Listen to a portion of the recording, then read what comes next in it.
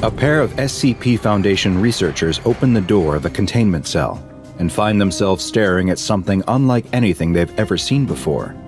Sitting in the middle of the room is a giant lump that appears to be made of what can only be described as flesh. The two look at each other in disbelief. Just what is this thing? They circle the huge blob, looking it over, wondering what on earth it could be. One of the researchers finally gets the courage to actually feel it. He finds that it's warm to the touch. And does he detect some slight movement? He slowly moves to place his ear against it to listen, but a sudden shudder from the mass sends him jumping back in fright. Just then, the other researcher calls to him from the other side of the sphere. It sounds like he has found something. As he approaches, he too sees what caused his partner to call out. There, in the middle of this tumorous ball, is a door. It's a circular iron hatch, the kind sealed by a valve, and it's open. Now the researchers are really confused. A massive lump of living flesh is strange enough, but why does it have a door? One of the researchers peeks inside. Is that a couch they see? And a table? Does someone live in this thing? Things are getting beyond strange. The two researchers look up at the observation window where their supervisor is watching them. The supervisor does not hesitate. He nods at them, and the researchers know what they must do. Rock, paper, scissors, shoot. The researcher who lost winces. He knew that coming to work at the SCP Foundation meant that he would be dealing with some strange, dangerous, and disgusting anomalies, but he never imagined he would have to climb inside a giant orb of meat. His partner opens the hatch all the way and offers a hand to help him. Knowing he has no other option, the researcher steps inside. Inside, the air is hot, thick, and moist, like a cramped gym that's had too many bodies exerting themselves on a warm, humid day. He walks through the short entranceway, and his eyes adjust to the dim light to find that he's standing in the middle of a cozy little room. A single, small lamp on a table is giving off just enough light for him to see that the room is sparsely furnished, with a few pieces including a small couch and a twin bed. Outside, his partner calls to him, asking what he can see. As the researcher turns to answer, the door snaps shut. The valve spins on its own, locking itself tight. Try as he might, the researcher can't get it to budge. He bangs on the door and yells, "Is he all right in there? Is everything okay?" His only response is a muffled scream from inside the ball of flesh. He keeps pulling at the door, twisting the valve with all of his strength, but it won't move. The sounds of gurgles and wet sloshing come from inside the meaty growth. An alarm starts to sound as he strains against the door, exerting himself so hard that he feels like a vein in his head might burst. Suddenly, the valve loosens, and the sudden lack of resistance causes him to fall to the floor. The valve spins on its own, and the door swings open once again. The ball of flesh is quiet once more.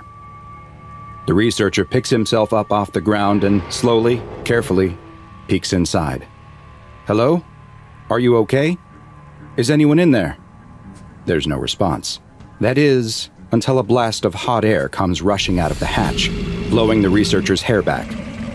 When it's over, he peeks inside again. His fellow researcher is nowhere to be seen. Inside is the same couch, bed, and table with a small lamp. But there's something new there, too. Across from the couch, where there was nothing before, is a small television. While this may seem strange, it's just another day at the SCP Foundation, where anomalous objects and creatures are studied and contained, including SCP-002, also known as the Living Room. SCP-002 is the designation given to a large, tumorous, fleshy growth. It's roughly spherical, with a circumference just over 15 meters, giving it an estimated volume of around 60 meters cubed. Located on one side is an iron valve hatch, similar to what might be found on an old submarine, which leads into the interior of the ball. Those who step inside are surprised to discover a small room that resembles a low-rent studio apartment, complete with furniture and even a small window. Strangely, the outside of the ball of flesh shows no windows, and indeed no openings at all, save for the iron hatch. The furniture in the room displays no anomalous properties. though examination has revealed that the furniture appears to be constructed of sculpted bone, woven hair, and other biological substances, all coming from human bodies. Analysis of samples taken from the furniture has shown each to be constructed from independent and fragmented DNA sequences, several of which correspond to SCP research personnel who have been lost inside of SCP-002. To date, the living room has been responsible for 7 members of staff going missing. At the same time, during the course of its containment at the SCP Foundation, the room appears to have added multiple additional furnishings, including 2 lamps, a throw rug, a television, a radio, a beanbag chair, 3 books in an unknown language, 4 children's toys, and a small potted plant. Tests have been performed using a variety of non-human entities in order to see if they would provoke a similar response from SCP-002 to that of humans.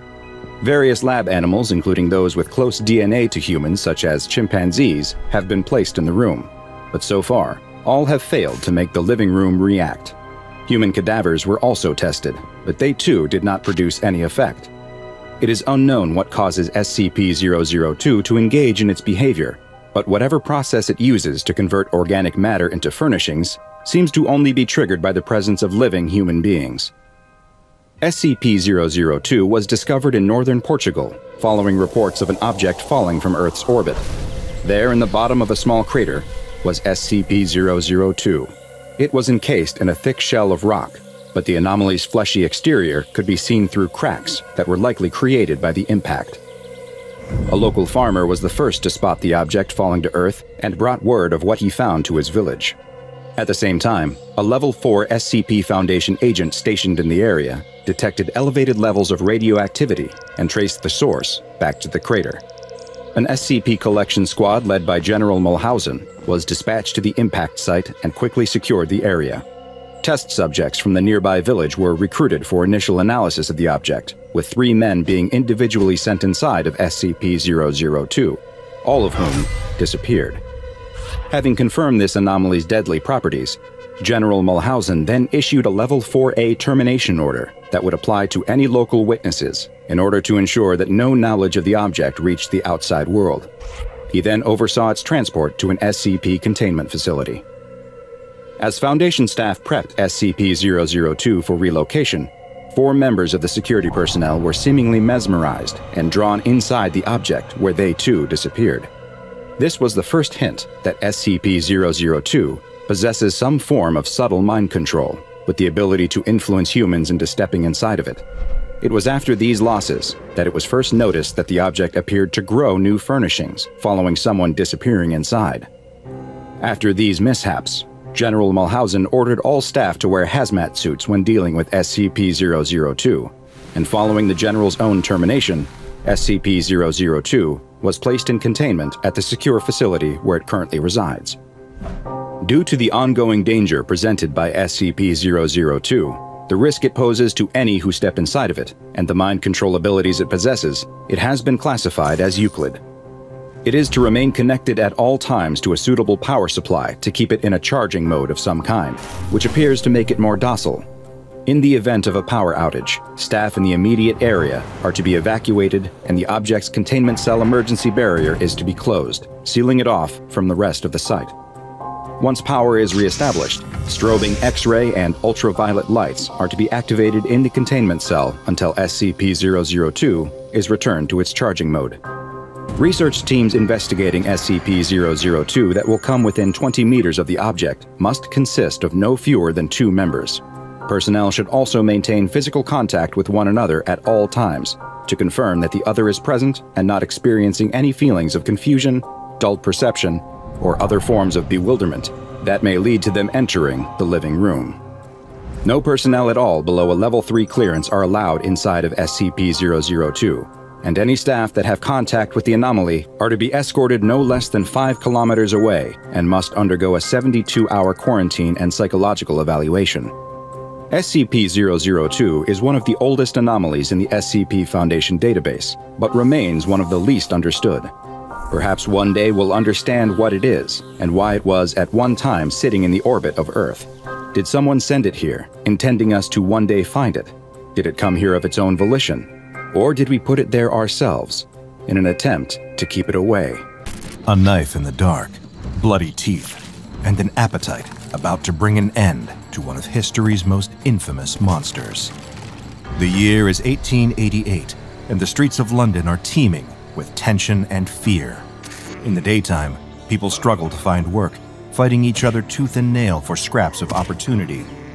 The sunlight only serves to illuminate the grime and misery, the workhouses and the factories, the smokestacks pumping poison into the sky. At night, though, it's even worse.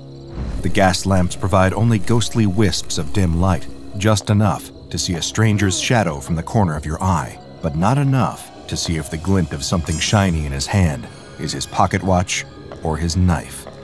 You might glance over your shoulder for a closer look, but he's already disappeared into the fog, if he was ever even there at all. These streets feel haunted, even on the quietest of nights, but lately, there are rumors swirling in the air of something far worse than a ghost skulking through the alleys. More real than the devil, more evil than any ordinary man, there's a killer on the prowl, and his name is Jack the Ripper. At first, most citizens refused to take notice of his presence, writing off his victims as women of ill repute, bound to meet a dreadful demise sooner or later. But as the bodies piled up, the sheer brutality of the killings became impossible to ignore. Now, everyone is on edge, particularly if their daily business takes them to London's East Side, where the murders began. Once hoped to be a place of opportunity for those traveling to London from afar to seek their fortunes, Whitechapel has become a den of sin and terror. No one can breathe easy here, not until the Ripper is caught, if he ever is. There are theories, of course, accused noblemen, surgeons, butchers, and doctors.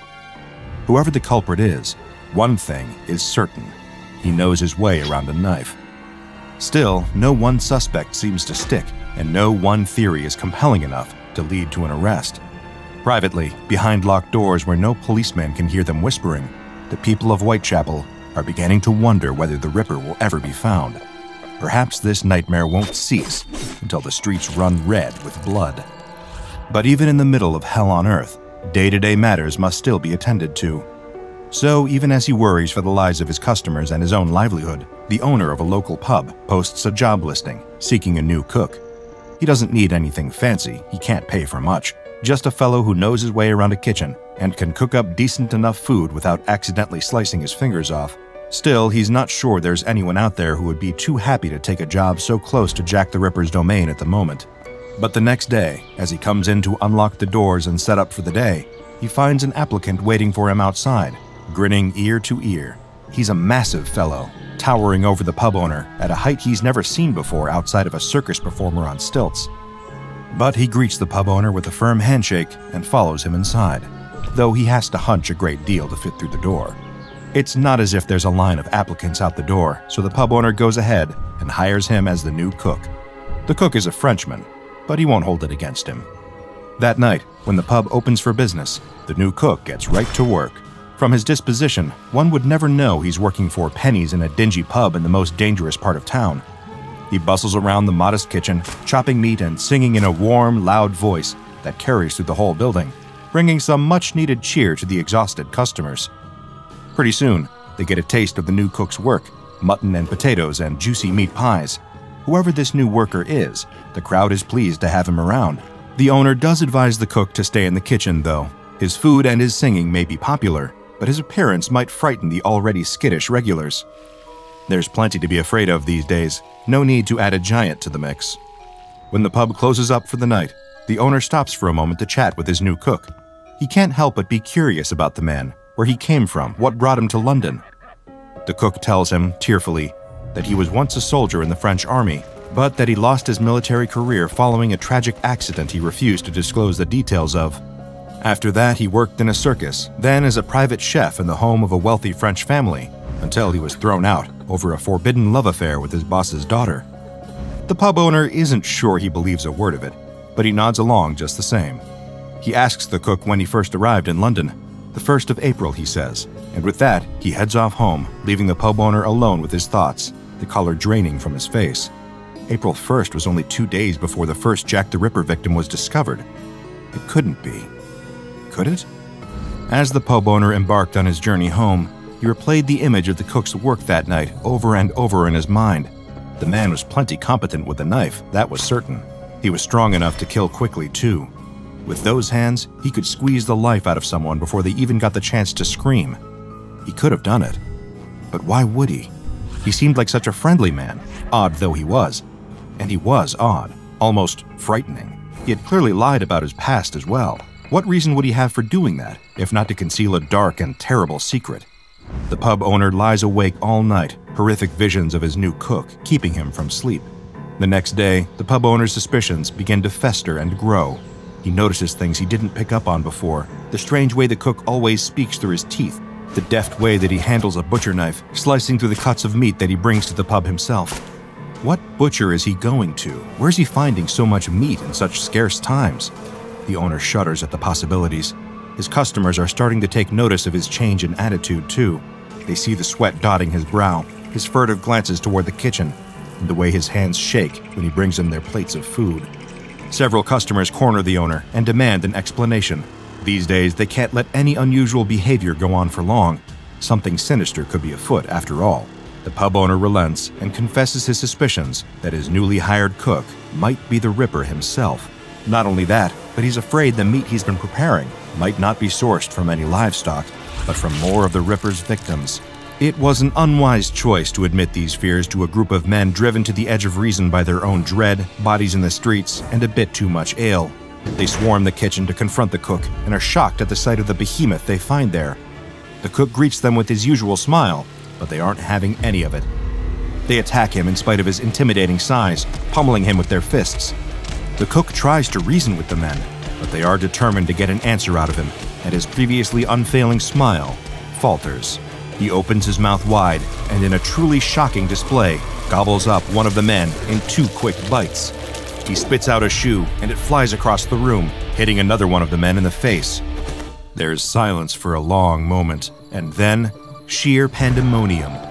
The surviving men tear out of the pub, spilling into the streets in a drunken, panic-stricken mob. Wiping his mouth, the cook turns to see his boss, staring at him with wide eyes, frozen to the spot in fear. With a polite bow, the cook gives his resignation, apologizes for the disruption, and turns to see himself out. Meanwhile, the pub patrons are cornering a policeman, demanding he follows them to the location of a giant, man-eating monster who they believe to be the Ripper.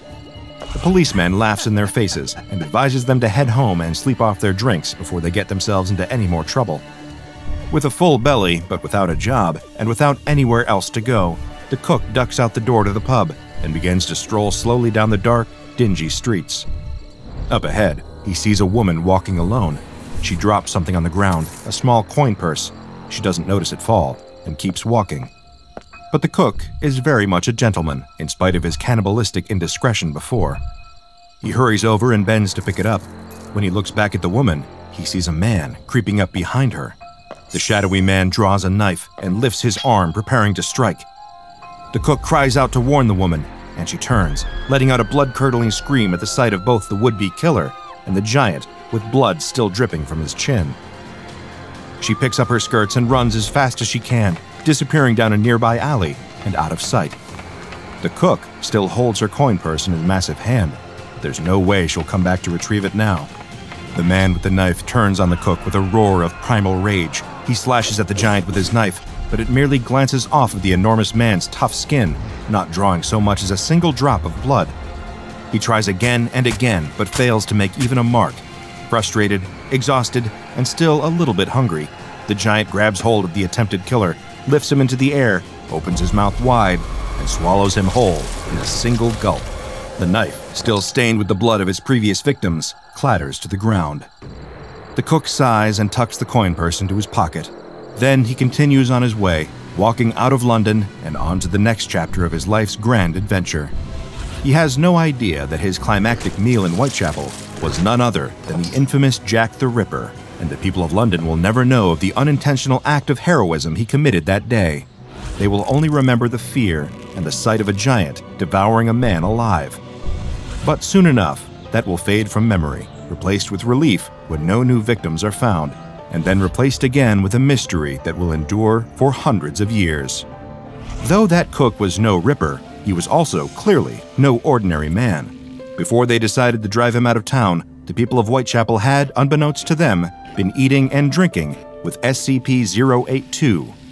SCP-082 is, according to his genetic makeup, a perfectly ordinary human. However, one look at SCP-082 makes it clear that he is far from ordinary.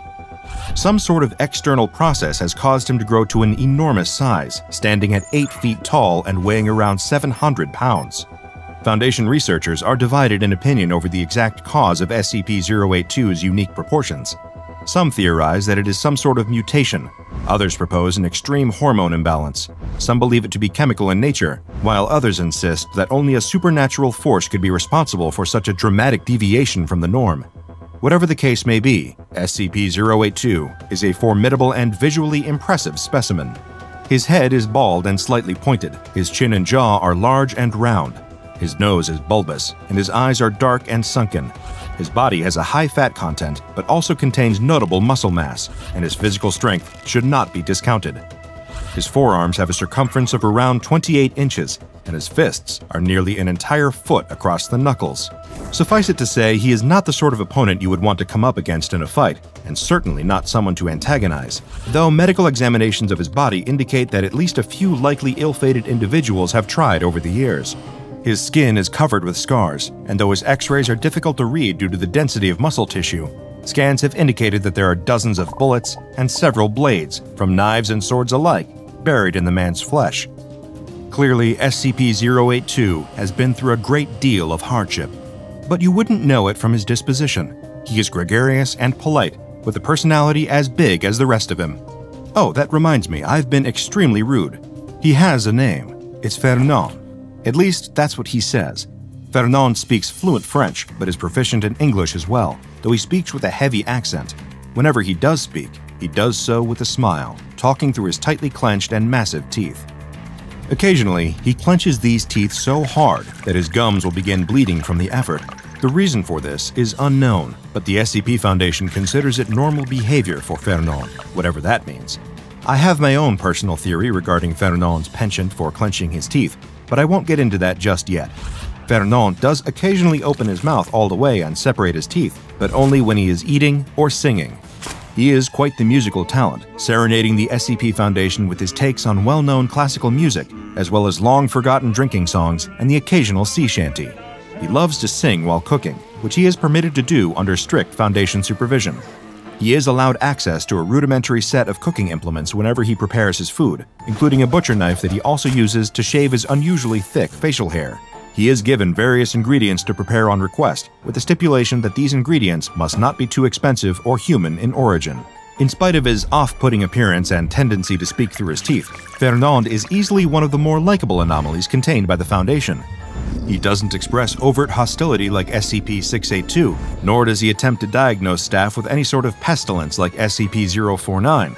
All he seemingly wants to do is cook, sing, and play dress-up. Did I mention his costume trunk yet?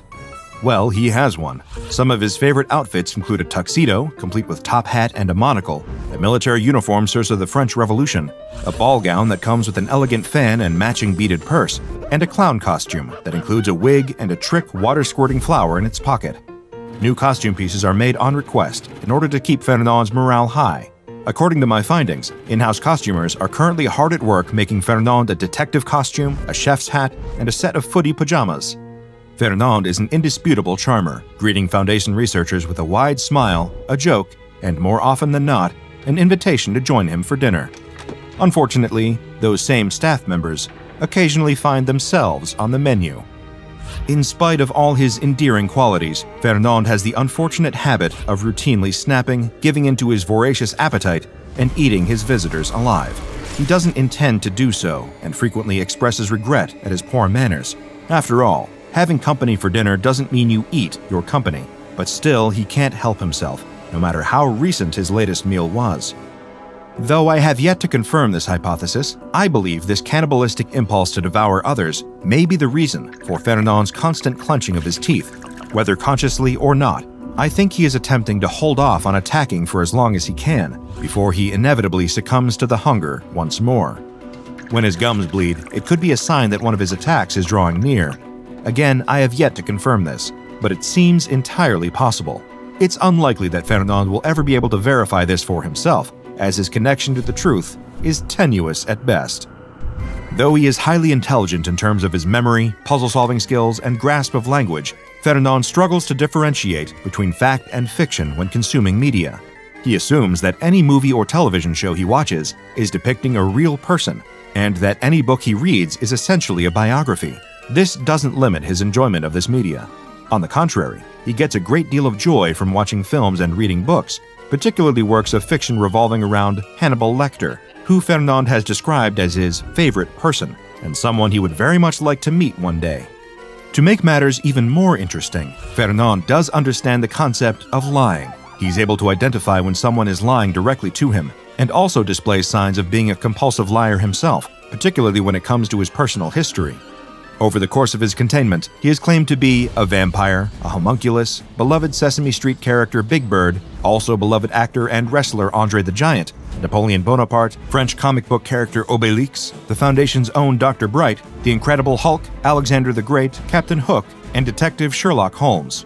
He has also claimed at different times and once on the same day to be both Dr. Frankenstein and Frankenstein's monster.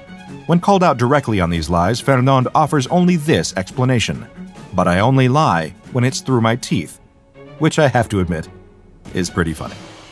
SCP-002, Fernand, is currently contained in enlarged living quarters in Armed Biocontainment Area 14. As he is unfazed by most standard weaponry, his cooperation has been ensured through deception rather than physical force. Fernand has been led to believe that he is acting King of France, placed in a secret palace for his own protection from potential assassins. Any personnel that interacts with Fernand must address him as if he were, in fact, the King of France, and any deviation from the charade is met with swift discipline. Any housekeeping done in 082's containment area must be performed by Class D personnel only, as it poses too much of a risk to non-disposable staff. Guards assigned to SCP-082's containment will receive Level 2 clearance, but are not permitted to interact directly with SCP-082, no matter how friendly he is, no matter how many knock-knock jokes he tells them, and no matter how he tries to entice them into a round of karaoke. SCP-082 is a curious mix of congenial and threatening, the consummate host who loves to sing and cook for anyone willing to sit at his table. He's also strong enough to snap a spine in half, and has teeth that can crack open skulls, a skill that he demonstrates with stomach-churning regularity. Still, he seems to genuinely enjoy the company of others, and has an earnest, playful spirit. From his giving spirit to his diet, SCP-082 really gives a new meaning to the word humanitarian. If you ever have the chance to meet him, just be careful not to let your guard all the way down, because there's a fine, fine line between being his dinner guest and being his dinner. The lights go out on Maple Street as a young woman takes stock of her marriage and the man she once thought she knew. She sits at the kitchen counter, absently stirring a cup of tea that went cold hours ago, but she just can't bring herself to stand and heat it back up. She glances at the baby monitor sitting next to her, grabs it, and holds it to her ear. Steady, peaceful breathing. The baby is fine. No one needs a thing from her right now. She stares at the seat across from her, where her husband sits every morning, sharing coffee and breakfast before they start the day. She glances at the clock. 8 p.m. He'll be home soon.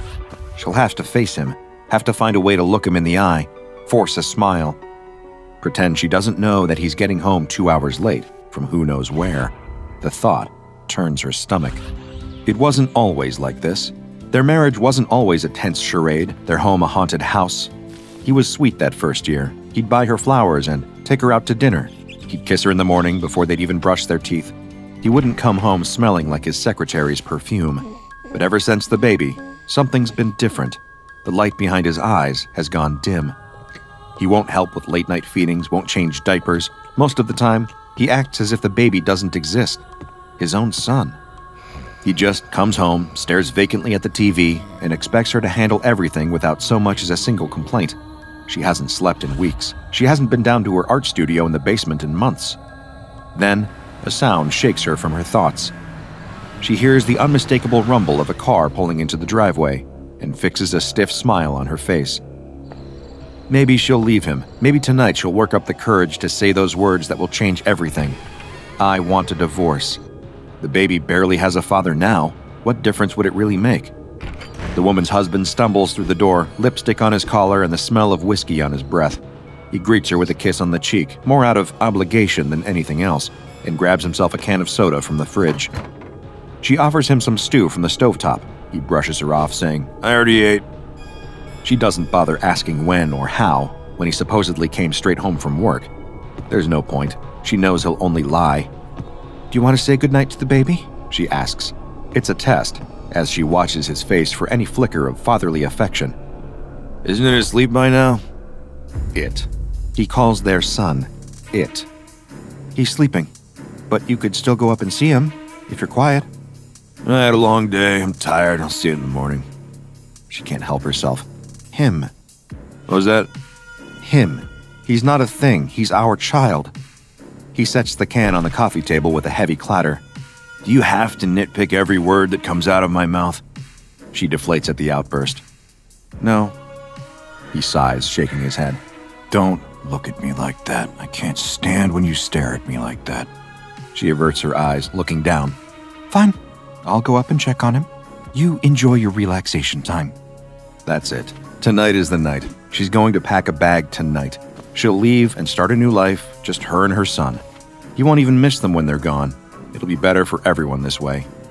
She'll just go upstairs, check the baby, wait for him to fall asleep. Then she'll just cut and run. It's not like he deserves a proper goodbye from her. She can go away, go to her sister's place. As she fantasizes about leaving him, spending peaceful days in a little country house with her son and maybe a dog, she finds that the baby has spit up all over his pajamas. She scoops him up into her arms to make sure everything is okay otherwise, and he's fine, just a mess.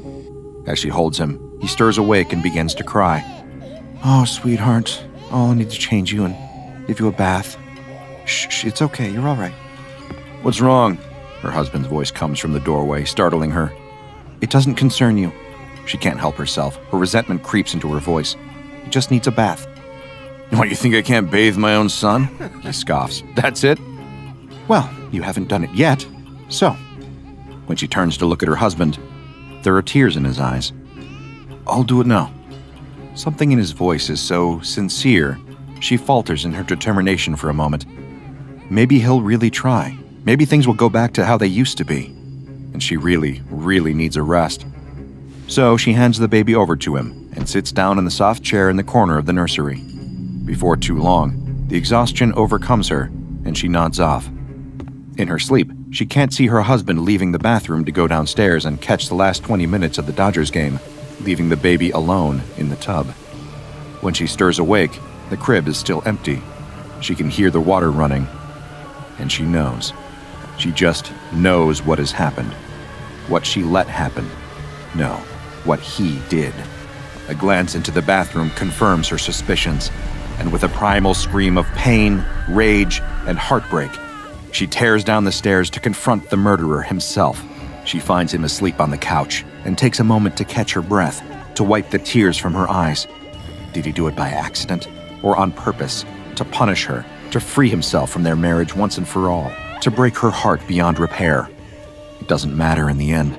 What's done is done, whether he meant it or not. But what can she do? What could ever make this right? She wants to scream, to set the house on fire, to tear him to shreds. Then she spots it. The baseball bat leaned against the wall by the door in case of an intruder. She picks it up, feeling the weight of the wood in her hands, the heft of it. Swung hard enough, with real intent behind it, it could really do some damage. Slowly, thoughtfully, she walks back toward the couch, raises the bat, and swings. It only takes one good hit to get the job done, but she swings the bat a few more times anyway, as something inside of her bends and breaks. Until the tears stop falling, until her vision comes back, and everything stops looking like a wash of red. He doesn't even scream, never wakes from his stupor to see the look on his wife's face when she gets her revenge. He's just gone. She wipes the red from her eyes and lets the bloodied bat drop to the floor. She started the day as a wife, as a mother, but now she's ending it as a killer. He deserved it, she tells herself. He took her baby from her, so she got him back. But why doesn't she feel any relief? Why does she still feel the gnawing grief in the pit of her stomach, feel the darkness clawing at her heart? First things first, she needs to get him out of the living room, out of sight of prying eyes and nosy neighbors. She could try to bury him, but where? The yard isn't exactly private, and she's not sure how much she could even dig up before sunrise. No, that won't do. Then the idea hits her, and she grabs him by the arms and begins dragging the lifeless body of the man she once loved toward the basement stairs. He's heavy, much heavier than she expected, but she supposed they called it dead weight for a reason. She grunts and struggles as she drags him down the stairs, wincing as his head bumps against the steps, before reminding herself he's not using it anymore. She surprises herself with a laugh, a dry sound echoing in the empty basement. She drags him past the last chair, and he lands on the floor with a thud in the room that she converted into her home art studio when they first bought the house, back when things were still good. Her eyes dart about the room, the half-finished paintings, the wood carvings she abandoned when she got pregnant, the paints and long dried-out lumps of clay, the potter's wheel in the corner. Her eyes settle on a metal frame, large and twisted into a vaguely human shape. She had crafted it years ago, intending to cover it with concrete and paint it, but never got around to it. No, she had been forced to put it away.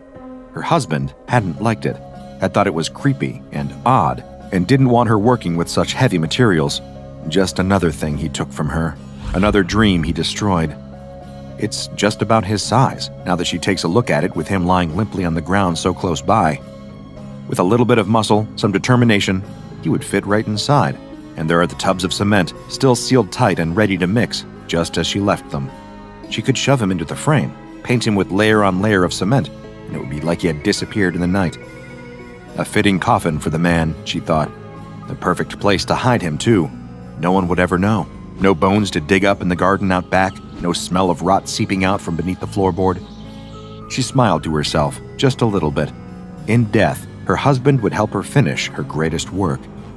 She didn't consider herself a wife or a mother, not anymore, but she was still an artist, and he would be her art. As she mixes the cement, she hums a little song to herself, beginning to feel something like peace. Everything is ruined, her life as she knew it completely turned upside down, but she is here in the art studio, creating again. Not a waste of time now, is it? She remarks to her husband's body. He doesn't answer. Typical. Why get an art degree, you said? Well, it prepared me for this, didn't it? Wonder what I'll do with you when you're done. Maybe I'll keep you down here. That seems like a waste. Maybe I'll get you displayed in a gallery. Let people buy tickets to take a look at you. You'll be my masterpiece. You'd hate that, wouldn't you? Me thriving, creating, all without you there to make snide comments and treat me like dirt. As she waits for the concrete to become usable, she turns her attention back to the metal frame. Time to put her ex-husband in his place. She lifts him and begins to wedge his body into the metal structure. He's heavy, getting heavier all the time, and left a trail of blood behind on the floor that she would have to clean up and bleach later. But after several sweaty minutes, he is in place. He looks correct to her, sitting there in the frame, ready to become something new, something different, something better than he ever was in life. The concrete is ready, and she begins to smooth it over the body and metal frame, flesh and blood, and sweat and grit, layer upon layer upon layer. Mix, smooth, wait, mix, smooth, wait. All the while she talks to him, weeps bitter tears into the concrete. At one point, she pricks her finger, her blood dripping into the mixture and becoming part of the sculpture. For days she carries on this way, not breaking to eat, bathe, or sleep. After 3 days pass, she runs out of concrete, but the sculpture is not finished. She'll need to go out and get more.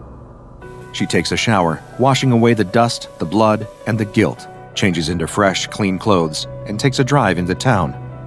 She picks up more concrete first, telling the clerk some story about home improvements she's working on. He asks if she's married, if her husband will be helping with the work. I'm recently separated, she replies. On the way home, a small store catches her eye. It's a place she's driven by plenty of times, a little occult shop filled with herbs and tapered candles and strange leather-bound books. She isn't sure if she believes in this sort of thing, not really, but something makes her park and walk inside anyway. A gnarled old woman behind the counter spots her, and without speaking, points her toward a room in the back. It's different there, darker, filled with vials of thick, dark liquid, shelves full of skulls that might be human, though she isn't sure. In the back of the room, there is a bottle of paint, deep red and vibrant. What it's doing here, she couldn't be certain. But as soon as she sets eyes on it, she knows she needs to have it, needs to add it to her sculpture to make it truly complete. She brings it to the woman at the counter, but she just says, "Take it. No charge. I can tell you really need it. Just be careful what you use it for. It's powerful stuff." She wants to ask what that means, what's so powerful about this little bottle of strange red paint, but she doesn't. She's much too exhausted and much too determined to get back home and put the finishing touches on her masterpiece. She drives straight home and hauls the concrete and paint inside, carrying it down into the basement. She's dizzy from hunger and lack of sleep, but she doesn't care. She has one singular vision right now, and she must see it carried out. She mixes more concrete and slathers the whole shape again, sculpting out the round, bulbous head, the arms at its sides, the legs and feet, the curve of the whole figure covered in thick gray sludge. In potential, a blank canvas. Before it dries, she opens the paint. It smells musty, rich, and somehow ancient. It clings to the bristles of her brush like a living thing and takes to the surface of the sculpture eagerly, spreading out as if of its own volition as she brushes it on evenly. She paints the whole thing, every inch of it. At first, it doesn't seem as if there will be enough paint to finish the job, but somehow that little bottle coats the whole figure in deep, dark red. She looks down at her hands, stained just as brightly as they were when she swung that baseball bat. She looks back up at her creation, the amalgamation of the fear, the pain, the heartbreak, the pure, primal rage, and begins to cry. The tears fall freely into her palms, and, without thinking, she smears them into the concrete and paint until they disappear into the art. Then she takes a step back, watching it all dry. All of that work, all of that time, that great yawning chasm of loss, and this is what she has made of it. She loves it, and she hates it all at once, and she can't stop staring at the place where its eyes would be if it had them. She half expects to see something looking back. She shakes her head, looking down at the floor for a moment. Then she hears the sound of stone and metal grinding together. Her gaze snaps back up, and she sees that the sculpture has moved, just a little, its head turned in her direction. In an instant, her husband's words come back to her. "Don't look at me like that. I can't stand when you stare at me like that." It couldn't be. She stares at it for a long time, her eyes watering from the effort. She blinks. Her eyes open, and the sculpture is gone. There it is again, the grind of metal and stone against each other. Then, with the sound of bones snapping, everything went dark. Her hate, her vengeance, her desperate act of violence and creation, with a splash of the most unusual paint, led to the creation of a deadly masterpiece that would one day be known as SCP-173. It began, as most bad things do, with the evil mechanizations of one Dr. Ivo Robotnik. This rotund mad scientist had been terrorizing the world of Sonic the Hedgehog and his animal friends for decades, with a single-minded task motivating his every diabolical action: getting his hands on the Chaos Emeralds and the Master Emerald that controls their power. This would allow him to strangle the natural beauty of the world around him and develop it into a cold, unfeeling world of machinery. None would survive his terrible wrath. The problem was, by this point, far too many people had, in fact, survived his terrible wrath. For many, many years now, despite a multiplicity of evil plans, Sonic the Hedgehog and all his cool, superpowered animal friends had thwarted him countless times. No matter how ingenious his plots were, no matter how many or how powerful robots he built to fight on his behalf, he would always be defeated, and it was starting to get extremely frustrating. It was in this state of near maddening rage and spite that Dr. Robotnik created what would soon become his most dangerous and deadly invention: a trans-dimensional snatcher, a device that would allow him to reach into other dimensions and pluck out dangerous beings that would become living weapons, tools in his arsenal to fight that blasted hedgehog and all the others. Little did he know, he was about to tangle with a creature far more dangerous than anything he could ever hope to be. His mouth twisted into a devious grin, Dr. Robotnik stood in front of the trans-dimensional snatcher with his finger poised over a big, red button. Yes, this would be the perfect plan. Sonic would never stop him now. He pressed the button and watched as the machine gave a mighty, almost blinding flash. As the resulting smoke cleared, Dr. Robotnik saw the creature he'd summoned, cowering on the platform before him. It was gray and emaciated, shivering and weeping, covering its face. Immediately, Dr. Robotnik's face fell. Was that it? Some weeping, stretched freak?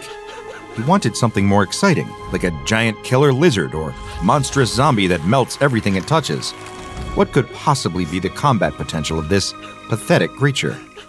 In his frustration, Robotnik kicked the cowering beast. It would be the last mistake he'd ever made, because the creature in question was, as you'd probably guessed, SCP-096. And as any SCP Foundation enthusiast knows, there are two ways to activate 096's infamous rage state. One is looking at his face, and the other is attacking him. Dr. Robotnik had just made a literally fatal mistake. As the crying turned into wails of rage, 096 leaped onto him, freakishly stretching its bottom jaw into a yawning black chasm of a mouth. Nearby, Sonic the Hedgehog, who was, of course, gliding along at the speed of sound, heard Dr. Robotnik's horrific screaming. He immediately recognized the scream as that of his archenemy, and yet, the scream was so blood-curdling that even he couldn't deny it made him concerned for his old foe. Thankfully, it didn't take the blue super speedster very long to investigate the source of Dr. Robotnik's death rattles. He ran at hypersonic speeds until he reached Dr. Robotnik's base, where an eerie silence had now fallen. Sonic felt a chill in the air. With uncharacteristic caution, he began creeping through the metal halls of Robotnik's lair. Soon enough, he started seeing blood on the walls. Blood, but no bodies. What had happened here? Soon after, Sonic found out. He walked into the room that had once been the home to the transdimensional Snatcher, where the Shy Guy sat crouched in the middle of an empty, bloody room, weeping. Something about all this was terribly wrong. Sonic could hear it. That's when one of his feet clanked against the metal floor, and the Shy Guy looked up to view him. Sonic almost felt the breath leave his body when he saw that monster's horrible face. He'd never seen anything like it before. That's when the thought crossed his mind. Had this monster murdered Dr. Robotnik? As though activated by the sudden intrusion, the Shy Guy gave a monstrous wail, then lunged towards Sonic. Luckily for Sonic, his incredible speed came in handy here, darting out of the monster's clutches and whizzing out of the base. But despite his speed, the Shy Guy somehow still seemed to have an innate sense of Sonic's location. It began to bound after him, tearing its way through the walls of the base like tissue paper. It would slaughter the strange blue creature that had seen its face, destroy it, and leave nothing left. Meanwhile, Sonic was already speeding away. His greatest asset had always been his truly supernatural speed, but he couldn't run forever. And one look over his shoulder revealed a distant white dot behind him. It couldn't be, could it? He was moving so fast that the normal eye couldn't perceive him. So how could any living being possibly even be that far behind him? "This monster really is built different, huh?" he said to himself. The Shy Guy was gaining speed behind him. He couldn't even see Sonic, but he could sense his distant presence, the one who'd looked at him, the source of his rage. This strange little blue creature was certainly fast, but unlike Sonic, 096 was literally incapable of getting tired. The turtle always beat the hare in the end, and it would be the same here eventually. Sonic was smart enough to know that he probably couldn't beat something like this in a fight, especially if it had literally annihilated Dr. Robotnik. If he had any hope of beating this beast, he'd need to get some friends on his side before things went truly south. The person Sonic was looking for here was Tails, a flying two-tailed fox who was also one of Sonic's closest friends, who lived in the Green Hills zone. "Tails! Tails!" Sonic yelled at breakneck speed. "What's wrong, Sonic?" Tails asked, visibly concerned. "No time to fully explain. There's something after me, some kind of monster," Sonic said. "Get everyone you can. We're gonna need all the help we can get if we want to stop this thing." Before Tails could even get another word in, Sonic tore off again in the opposite direction. If this thing was following him, he didn't want to lead him straight to Tails, but the last thing Sonic was expecting was that the monster had somehow closed the distance, and now it was heading right for him. Sonic didn't even have time to course correct. A long, wiry arm shot outwards and whacked Sonic in the side of the head, sending him skidding across the grass. The shock of an enemy catching up to him like this rattled him even more than the pain of the hit, but there was no time to dwell. Sonic looked up from the ground and saw the Shy Guy barreling towards him, bellowing madly and digging its claws into the dirt. "You just don't know when to give up, do you?" Sonic said. Just before the Shy Guy's claws reached him, Sonic darted out of the way at the speed of light. Even then, the Shy Guy seemingly had an innate sense of his location. There was no way to trick or outrun the Shy Guy. It just kept running, no matter what. It was utterly relentless. If Sonic wanted to survive while Tails found reinforcements, he needed to fight back. Before the Shy Guy could lunge for him, Sonic lunged for the Shy Guy at impossible speeds, kicking the monster in the chest with both feet. The force of the kick, charged by super speed, sent Shy Guy rolling back across the dirt. Sonic hoped that this attack might incapacitate it, but no. The Shy Guy immediately rose to its hands and feet. It was ready to go again. For the first time in quite some time, Sonic was afraid. Thankfully, this time, he wasn't alone. The Shy Guy prepared to lunge when a spiked fist collided with the side of his face, laying the beast out temporarily. It was Knuckles the Echidna, a powerful pugilist who also acted as the guardian of the Master Emerald, the Chaos Emerald that controlled all of the other Chaos Emeralds. If Knuckles punched you, then you better believe you're gonna feel it. Tails called me. Is this ugly punk giving you trouble, Sonic? Knuckles asked as the Shy Guy began getting back up, its semi-smashed face repairing itself. You have no idea, Sonic said. Sonic and Knuckles were now taking on the Shy Guy 2-on-1, making things a little more even, but they were still up against a ruthless, savage killer without compare. And now, Knuckles had seen its face too. The Shy Guy leaped forward, trying to grab Knuckles with its grasping claws. Sonic darted in just in time and grabbed Knuckles out of the way. As the Shy Guy grasped at the empty air, Knuckles jumped in and gave the screaming monster another mighty punch. The sheer force of it left the creature wobbling on its feet, but it still wasn't enough. Lucky for Sonic and Knuckles, they were about to get some help from the big guns. Literally. Bullets suddenly perforated the Shy Guy's body, distracting the monster. It turned and saw yet another one of Sonic's allies, Shadow the Hedgehog, wielding a customized M16 assault rifle. He was wearing a devious smirk. Oh, Sonic, he said. When will you learn that your actions have consequences?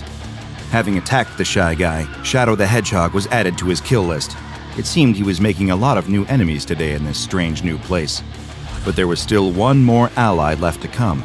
Suddenly, the Shy Guy felt a presence behind him, as though someone had just teleported there. It was a purple creature, similar to Sonic, though far more extreme, named Cold Steel the Hedgehog. He was wielding a desert eagle in each hand. Huh, nothing personnel, kid, Cold Steel chuckled. Before the Shy Guy could make another move, Cold Steel turned and unloaded the magazines of his two pistols into the Shy Guy, while Shadow provided suppressing fire with his M16. Meanwhile, Knuckles kept punching at the monster, and anytime the Shy Guy attempted to attack one of them, Sonic sped in and pulled them out of harm's way. They were a perfectly organized team, and soon enough, the Shy Guy was temporarily incapacitated. Looks like he's down, but not for long, Sonic said. It's time to finish this. That's when Tails descended, his arms filled with the last thing they needed to conclude their terrifying ordeal, the Chaos Emeralds. And with the help of Knuckles' Master Emerald, they could send this abomination back to wherever it came from and never worry about it again. With the power of the Chaos Emeralds, there was another almighty flash, just like the one that had brought the monster here. When the smoke cleared, the monster was gone, returned to the place from whence it came. Sonic sighed and said, Well, at least we don't have to deal with Dr. Robotnik anymore. It's not every day that the SCP Foundation opens a brand new site and appoints a new site director, but today is one of those days. Work is about to begin at Site 41, and a respected senior researcher has been appointed director of the brand new site. He hasn't been told much about it yet, but he knows a few things for certain. Some sort of new, highly volatile anomaly was discovered, a site was constructed around it, and his many years of loyalty to the organization have finally been rewarded with a promotion. As he takes his morning shower, his mind races, turning over the possibilities that this new chapter might bring.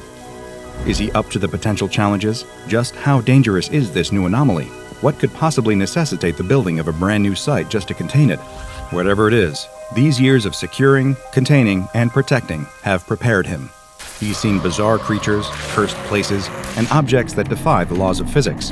Whatever awaits him in his new position, he can handle it. He rinses the shampoo from his hair, letting his jitters flow down the drain with it, and switches off the water. He climbs out of the shower and turns to the foggy mirror.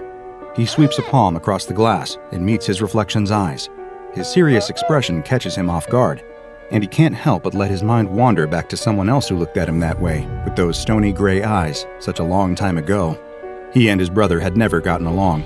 Though they shared the same face, the same hair, and the same eyes, they couldn't have been more different.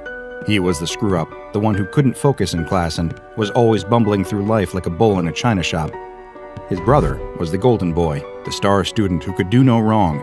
As the boys got older, he tried to climb out of his brother's shadow and tried to live up to their parents' expectations, but anything he did, his brother could do better. He got into a great college, his brother got into Harvard. He got a job, his brother got a more impressive one. He got a Honda, his brother got a Mercedes. He fell in love with a girl, and his brother married her. It seemed like he would never stand on his own, never be anything but the lesser version of a perfect man, a nasty little homunculus who just happened to be wearing the graven image of something greater than himself. On the night of his brother's wedding, the festering resentment had finally come to the surface. He remembers the night in bits and pieces, a harsh word, a fifth drink, a broken champagne glass. His brother said something that went too far, cut too deep. Without thinking, he shoved him just a bit too hard. He watched his brother fall, watched his head hit the corner of the table, and then he was still. Silent. He thought about turning himself in, but then another thought crossed his mind. Why ruin two futures at once? His brother was gone. There was no coming back from that. Should he really spend the rest of his life in prison over a tragic mistake? It didn't seem fair. Instead, he planned. For once, he was grateful for the similarities between him and his brother, their handwriting, for instance. He forged a note to his brother's new bride, telling her that he couldn't take the pressures of his life anymore. He was leaving, fleeing to Europe to start a new life, with a new name, and leaving all of his old ties behind. Then he packed his brother's body, the one that looked so much like his own, into a suitcase. He drove out into the woods, to a place they had once gotten lost as children, and he buried it so deep no one would ever find it.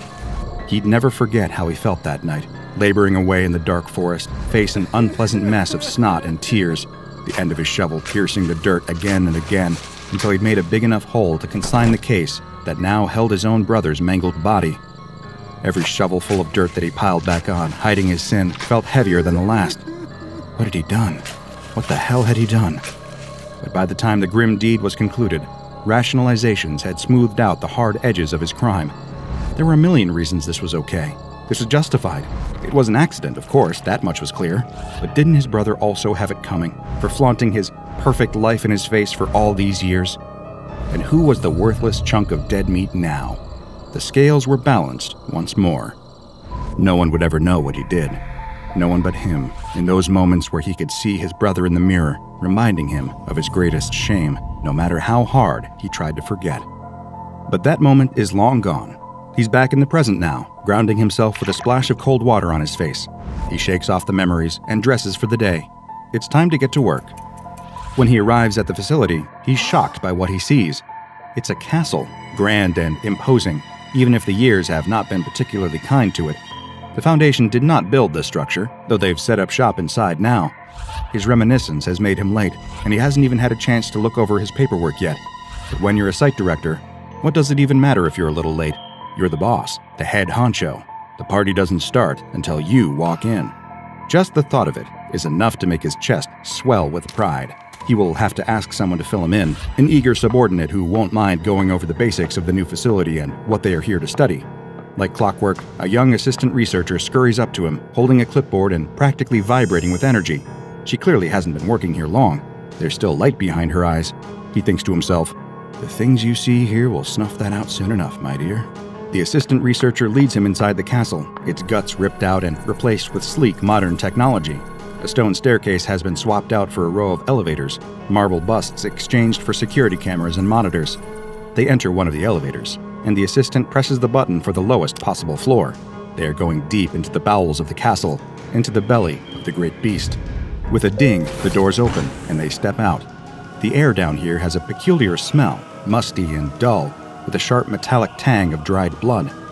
Along the wall, he can see a row of prison cells, 8 of them to be precise, all shut tight. They're rusted and old. They've been here for quite some time. The Foundation didn't put these here. Of course, he realizes with a sinking feeling in his stomach that he can't quite explain, these cells themselves must be the anomaly he's here to supervise the containment of. He should have read the file before arriving, shouldn't have let himself get distracted. Then he would know what he's walking into. "So here we are," the assistant chirps, startling the man. He had almost forgotten she was standing next to him. "Shall I give you the grand tour?"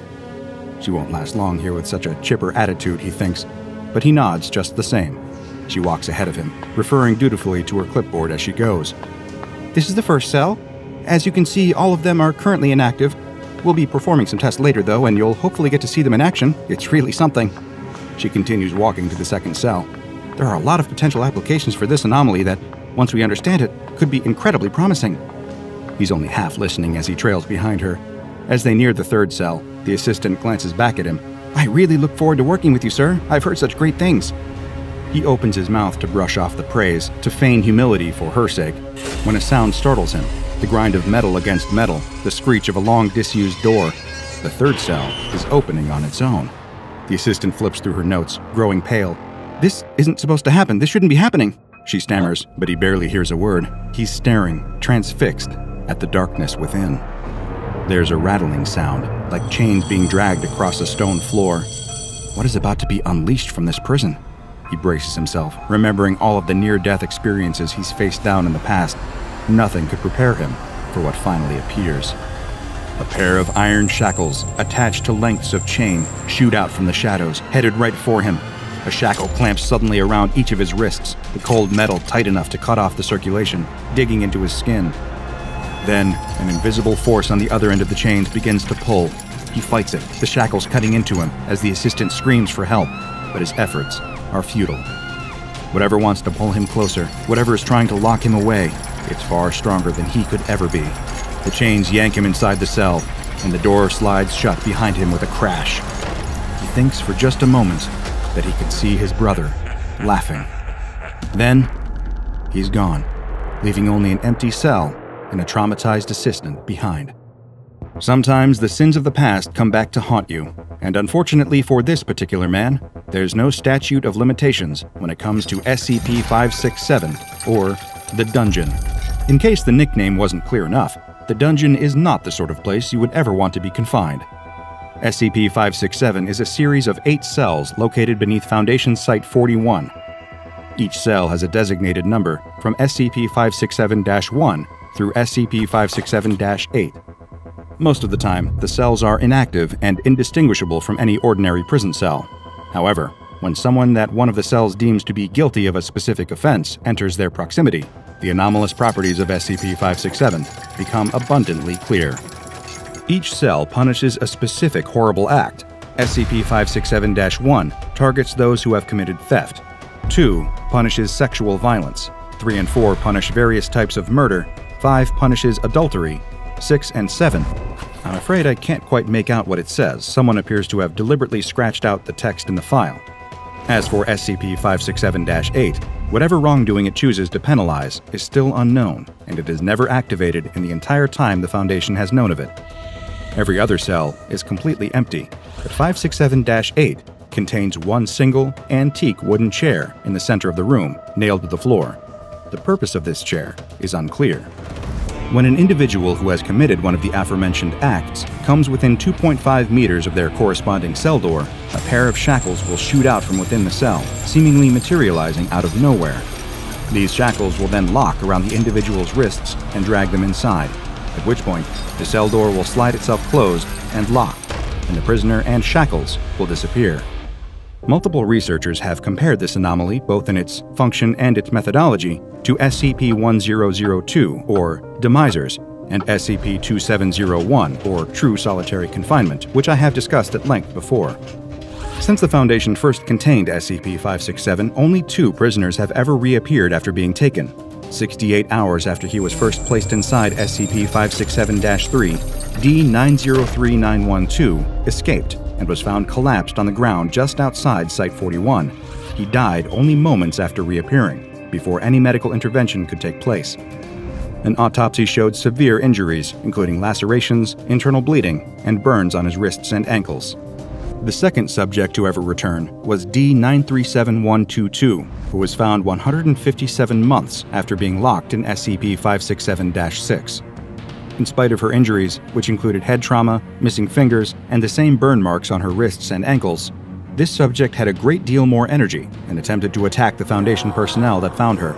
She was subdued by several guards, restrained, and interrogated by an unnamed agent. Thankfully, an audio log of the interview was included in the file, giving us a sense of what transpired. Please state your name. The agent began. D937122 did not respond. Please state your name. They repeated. Again, no response. The agent sighed heavily and changed tactics. Look, I'm very sorry and I want to help you, but we can't give you medical attention unless you cooperate with us, so please state your name for the record. At long last, the D-Class responded with an intense outburst. My name? You want to know my name? Screw my name! There is no name, there is no anything! But there is. I escaped. I got the medal off, none of the... And here the audio was corrupted to the point where I couldn't understand what was being said. After the interference clears, D937122 could be heard shouting, I should be free! Let me go! A struggle followed as she attempted to escape custody. The agent then replied, in an attempt to calm the D-Class down, I apologize, but now we have the opportunity to... Screw your opportunity! There is no opportunity! There's only escape! You called me a monster. Maybe I am one. But the nightmares, they... She briefly broke down into unintelligible mumbling before returning to normal speech. Compared to their crimes, I've done nothing wrong. Nothing at all. I haven't done anything wrong. Nothing. At this point, the D-Class became inconsolable, all coherent speech dissolving into sobs. The agent attempted to calm her down, but she remained hysterical. After several moments of sobbing, the D-Class began to gasp, as if she was having difficulty breathing. She clutched her chest and began to go into apparent cardiac arrest. The agent attempted to administer CPR, but it was unsuccessful, and after a few minutes, she was dead. An autopsy was ordered following the interview, which revealed the apparent cause of her death. Her body was covered with tiny punctures, and a toxicology report revealed an unknown poison in her bloodstream. Though only 2 people have ever emerged from SCP-567, they were not the only organic life forms to break out of the dungeon's cells. Every so often, the doors of a cell will open, and an entity will emerge. These creatures are given the designation SCP-567-9, and they are always aggressive. They do not usually match the description of any existing animal, instead appearing to be some sort of undiscovered creature. Once an instance of SCP-567-9 has escaped its cell, it will attempt to leave the dungeon and attack anything that gets in its way. The first instance of SCP-567-9 observed by the Foundation was a 4-limbed creature approximately 2 meters in length. It walked on all 4s, but had human-like hands on its front limbs, complete with opposable thumbs and sophisticated enough mobility to operate machinery. It was highly intelligent and used this intellect to take out 14 Foundation operatives before it was contained. The details of SCP-567-9-2 have been stricken from any official documentation. The only thing I can surmise from the file is that 9 personnel were killed after it appeared, and one of the agents that helped contain it requested and received psychological counseling for what they experienced during the process. So whatever it was he encountered, it wasn't anything good. During a round of routine testing with SCP-567-4, while the cell door was open, an instance of SCP-567-9 appeared, attacking and killing the researcher leading the tests. The entity was not contained, but after 7 casualties, was lured back towards its original cell. At this point, the cell deployed its shackles, and the creature was pulled back inside. The most recent instance of SCP-567-9 emerged when the door to SCP-567-7 opened and closed spontaneously. This was spotted on the CCTV footage, but none of the security monitoring the video could see anything leaving the cell. 2 weeks later, an agent assigned to the dungeon was found dead in his home, still in bed. The circumstances of his death were virtually identical to those attributed to SCP-966, a nightmarish species of creature known as the Sleep Killer, which I've discussed here on the channel before. When the escaped entity was found in Site-41, it was found to resemble an instance of SCP-966, with only a few variations. It was successfully contained, and the on-site security cameras were upgraded to prepare for future anomalies like it. Though many specifics are missing from the file, including the exact appearances of the creature that emerged from the cells, I have deduced one thing. Wherever SCP-567 is transporting those it deems guilty, it is a prison for monsters of all species. Humans are not the only ones it wishes to hold accountable for their crimes. As I was reading about the dungeon and the various tests involving it, a rather morbid question came to mind. What would happen to a test subject guilty of more than one crime? Which cell would claim them? Well, fortunately for my curiosity, and unfortunately for him, one D-Class found out. D834200 was used as a human test subject during initial studies of SCP-567. He was placed in front of SCP-567-6 and 7. Almost instantly, the cells rattled open, and the shackles shot out to grab him. His left wrist and ankle were ensnared by Cell 6, and his right were trapped by Cell 7. Then, he was pulled into both cells. Well, part of him was at least. How can I best explain his fate without causing too much distress? Have you ever held a wishbone in your hand at a family dinner while your sibling or cousin held the other side, and you both pulled until it broke? It was a bit like that. SCP Foundation Site-41 has been established in the abandoned castle that contains SCP-567 in order to prevent any civilians from coming across it. The entrance to the dungeon is kept sealed at all times, and the doors to each of the cells are monitored via CCTV. If any door is opened without authorization, Task Force Delta 9, also known as HACS, will be deployed to contain the resulting instance of SCP-567-9. If, for any reason, it cannot be contained, the task force is permitted to terminate. In order to prevent the unnecessary loss of any personnel, all applicants to join Task Force Delta 9 must have a clean criminal record, have never committed a crime at all, even at the behest of the Foundation, have a strong dedication to the law, and show loyalty to the social contract and the feelings of others. A robust moral compass is considered a vital qualification to work near SCP-567, lest they become simply one more victim added to its long list of tortured penitents. The Foundation has encountered many anomalies over the years that could pose a danger to the organization itself. SCP-567 is no exception. Untold numbers of Foundation operatives have committed terrible acts in the service of the greater good. They have lied, stolen, and even killed in order to protect and contain the secrets locked away in files and behind heavily guarded walls. A great deal of caution should be used when dealing with the dungeon, no matter how justified a person thinks their past sins might be. After all, there's no chance to plead your innocence, and the very prison that plans to hold you is also the judge, jury, and executioner. The rain patters incessantly against the hiker's hood, the sound that has been accompanying her for the last 4 hours of walking through the Blue Ridge Mountains. Just that noise and the squelch of her shoes as they tread their way up the gravel path. It doesn't help that it's now almost pitch black. Come to Blue Ridge. You'll love it here. We can go out together. Yeah, right. Her friend had bailed on her at the last minute, taking half of their equipment with her so the hiker had to buy herself a whole new tent and sleeping bag that morning. Now, as she trudges her way up yet another trail in the pouring rain, she seriously wonders if it was worth the trip out to Virginia. She is so absorbed by the rain and the darkness that she fails to see the man walking towards her until the last second. He isn't coming along the path, not at all. Instead, he is marching straight up the ridge on her right, making a beeline for her. He's dressed in ragged waterproof clothes that catch and tear on the bushes as he pushes his way through them. He closes the gap to her startlingly fast, so quickly in fact, that she has to jump back out of his way to stop him from walking right into her. She catches her heel on a rock and loses her balance, landing squarely on her tailbone. A dull ache shoots up her torso, enough to wind her. But as she gasps for air, the man just walks right on past. He crosses the path and strides up the embankment to the left, disappearing into the woods without so much as a glance back at her. By the time she's got the air in her lungs to call out at him indignantly, he's long gone. Her breath doesn't fully come back, though.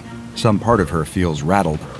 As she gets up, feeling that familiar squelch in her boots, and continues along the trail, she can't quite settle her lungs into their normal pattern. She walks another mile or so, but the anxiety doesn't go away. That settles it. She won't camp on her own tonight. There's a hostel just up the ridge that she can go to. It might be quiet because of the weather, but there will at least be some company there. The last thing she wants is to be a woman camping alone with a strange man marching around the woods like that. Safety in numbers. And numbers there are. As she approaches the hostel, she spots a small gang of tents surrounding it. There's a little canopy outside with an open fire underneath. Rain-bedraggled campers huddle around the flames like a group of waterlogged moths. Their brightly colored raincoats are draped heavily over their shoulders, lit up eerily by the orange glow. The nearest guy, in a blue coat, waves her over and explains that the hostel is already full. Apparently, hikers have been flocking to the building all day to escape the rain. Some of them are too exhausted and wet to say a word, just heading straight inside and sitting in a bunk. They're packed in there like sardines, apparently. Definitely a fire hazard. The smell in there, he explains, is unbelievable. She's probably dodged a bullet being late and having to camp outside. A girl from the group gets up and shows the hiker to a good spot, raised slightly above the puddles that threaten to turn the grass into a swamp. The hiker thanks her and starts to set up her new tent. It goes terribly. She's never set up one like it before. Whoever designed it had clearly never gone camping in the rain. The inner has to go up first before she puts the outer rain cover over it, So right away, her room for the night has been drenched in rainwater. Perfect. She throws her bag inside and hurries back over to the fire, eager to get out of the rain for a bit. There's quite a crowd gathered around the fire. They mostly just sit in silence, only a handful of campers keeping the conversation going. Many of the strangers don't say a word at all, just sit there staring into the flames. The hiker does the same for the longest time, just enjoying the feeling of having her hood down, some warmth at her wrinkled fingertips, and a bit of human company around her. After what feels like an hour, the guy in the blue coat asks if anyone wants to hear a ghost story. Immediately, 4 different people start yelling at him to stop being such a cliché. They're grown adults. Surely they can have a normal conversation around a campfire at night without having to reach for such low-hanging fruit. They can't. A woman starts things off. She talks about a boy from her school who'd gone missing up in these mountains years ago. On the night of his junior prom, he'd skidded off the road and down a ravine. No one ever found the body. Then, as if by magic, he'd appeared at his girlfriend's house on the following year's prom night, dressed in the same clothes he'd gone missing in.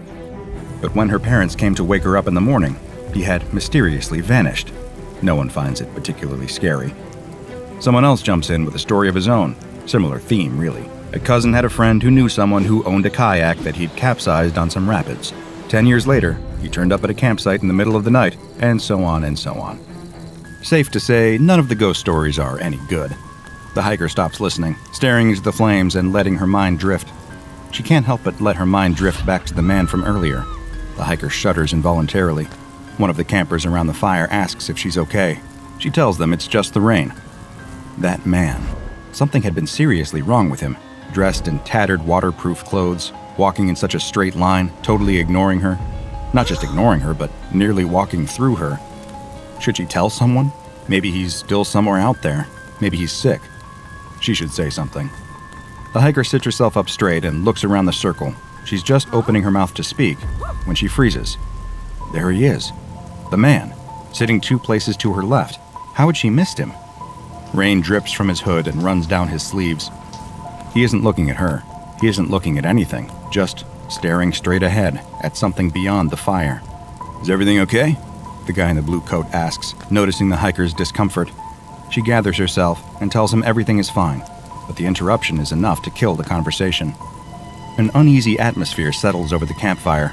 No one knows quite what to say. The only sounds are the crackle of the campfire and her breathing. She can hear it speeding up again, her lungs falling out of rhythm, out of sync with her body, in sync with her growing panic. Is he following her? It's too much. The hiker excuses herself and gets up from the fire. She walks in the direction of her tent, but with every step, she finds her lungs falling further out of rhythm. Breathe in, breathe out. Simple as that. 1 breath in, 1 breath out. In through the nose, out through the mouth. Is he behind her? Is he? She wheels around. No, he is still sitting with the crowd staring into the fire, just like the lady next to him and the young kid next to her. In fact, half of the people sitting around the fire don't seem to be moving at all. In fact, none of those people looking into the fire have said a word all evening. Not a laugh, not a smile, nothing. And come to think of it, there must be 11 of them sitting around that fire, but there are only 5 tents set up out here. A figure emerges out of the darkness so suddenly, it makes her jump. He can't be more than a few feet away from her, but in the darkness, she would never have guessed he was there. This new stranger walks straight past her, over to the fire, and takes her empty spot. No introductions, no asking if that space was taken. He just sits down. Quietly as she can, the hiker walks back over to the group, careful to hang back just out of the flickering glow of the fire. She watches as the newcomer takes the exact same pose as the others sitting around the fire, blank expression, staring straight ahead. The guy in the blue coat welcomes the new guest. No response. He puts an arm around the stranger. Nothing. He asks if he's okay. Had a long day? Silence. The concern seems to register on the guy's face, and indeed on the faces of the others sitting around the fire. Or rather, on half of the faces of those sitting around the fire. The other half just carries on staring into the flames. The faces. There's something strange about their faces. Their skin, it isn't just rain-soaked and cold, it looks slightly bloated, sallow, like a thin layer of plastic wrapped too tightly around a piece of meat that had been forgotten about. All of a sudden, the guy in the blue coat stands up sharply. "I'm going to bed," he announces in a slightly choked voice. Then he runs, scrambling away from the fireside and out into the rain. The hiker catches up to him and grabs his arm. He wheels around and stares at her with wild eyes, looking her up and down, then pulls away, heading for the door to the hostel. From behind her, the hiker hears the others from around the fire all getting up to leave too, and this time it really is everyone. Even the strangers with their bloated skin. Everyone is getting up. She turns back to Bluecoat and implores him to let her come and stay in the hostel for the night. She doesn't feel safe out here anymore. He just shakes his head at her, mouthing noiselessly. His eyes lock with something over her shoulder. She spins around to see the stranger, the newest one to join them at the fire. He's right behind her, inches from her face. The smell hits her. It isn't overwhelming, but it is there, sure enough. The smell of rotting meat, barely making it to her nostrils as if it was seeping through the gaps of a closed dumpster. The stranger does not look at her, though. He raises a lazy arm and pushes her out of the way, eyes fixed on the door to the hostel. Bluecoat drops all pretense and starts running for the door. He reaches it, dives inside, and slams the door hard behind him. The stranger continues to walk to the door, all the way to the doorstep, then stops. Another of the strangers joins him. Then the stranger with the tattered waterproofs. Then the others. 7 figures standing by the doorway, not knocking, shouting, or doing anything at all, just waiting patiently, as if at any moment someone will come and let them in. The hiker stands motionless. She holds her breath. Maybe they've forgotten that she's here. She glances around back over to the fire. The others seem lost as to what to do. All of them are right on the verge of running, only there's nothing to run from. The strangers aren't doing anything. They aren't even looking at them. Just waiting by the door to the hostel. The hiker, still holding her breath, creeps over to the group. 3 girls, including herself, and 2 guys. They all exchange silent looks of fear with one another. Maybe they're overreacting. Maybe these strangers don't speak English.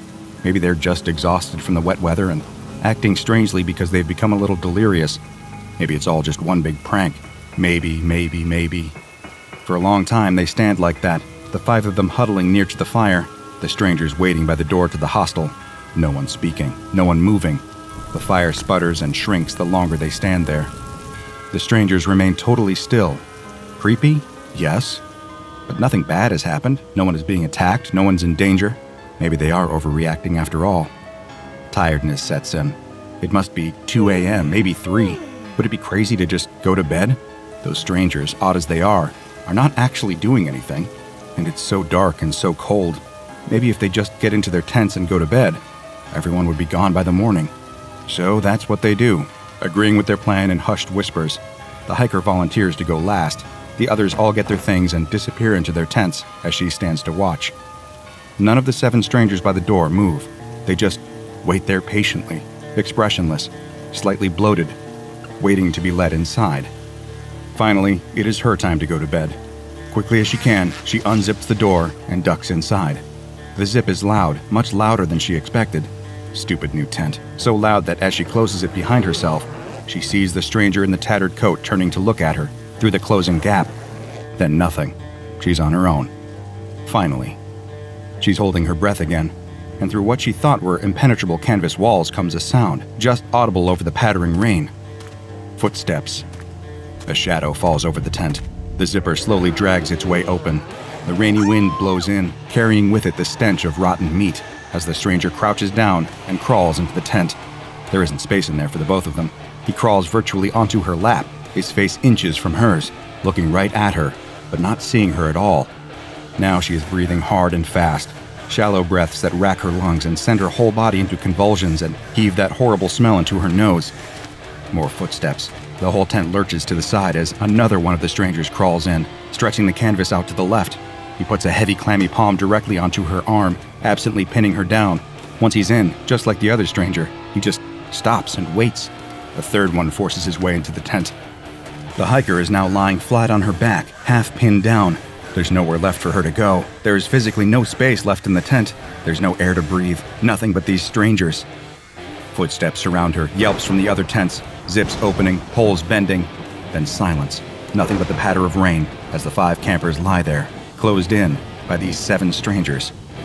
Breathe in, breathe out, breathe in, rotten meat, breathe out. The hiker lies there totally still as panic attack after panic attack racks her body as the strangers in her tent do nothing. Time warps out of shape. She has no idea how long it has been, but every so often, a new set of footsteps will march themselves purposefully up to the entrance of her tent, and a new shadow will join those encircling her. How many are there now? She can count them by the light of the fire. 9, 12. The counting gets easier. Somehow the fire is growing steadily brighter, brighter and brighter, until she can feel the warmth of it even from here. But no, it's too bright, too warm. That can't just be from that fire. Besides, no one out there is feeding it. Then the screaming starts. Just a few muffled yells at first, rising to blood-curdling shrieks within seconds. Within a minute, the sound of a roof collapsing. Sparks land on the tent and sear little holes into the material. The hostel. It's burning. The hiker wants nothing more than to break out of the tent and run to help, but the strangers surround her, doing nothing, just pinning her down, motionless, stinking. She blinks. They're gone. The pressure on her arm isn't there anymore. The shadows on the fabric are gone. Just the light from the fire remains. That and the smell still wafting in the air. The hiker gasps for air and receives a lungful of smoke. She throws herself forward and out of the opening in her tent. It is too late. The hostel burns fiercely, just as the morning sun crests over the horizon, and the last droplets of rain fall at her feet. That morning, the hiker found herself standing right in the middle of SCP-1102. You see, this particular anomaly is not a creature at all, as you might have expected, but rather a region. Within the Blue Ridge Mountains in Virginia, USA, is a geographical area known for a disarming but ultimately harmless supernatural occurrence. Well, mostly harmless. Only occurring at night and during periods of rain or snow, a seemingly random area within the Blue Ridge Mountains will undergo a strange event. All of the corpses within that region will seemingly come back to life. This is no simple reanimation, however. The original bodies do not suddenly rise out of the ground.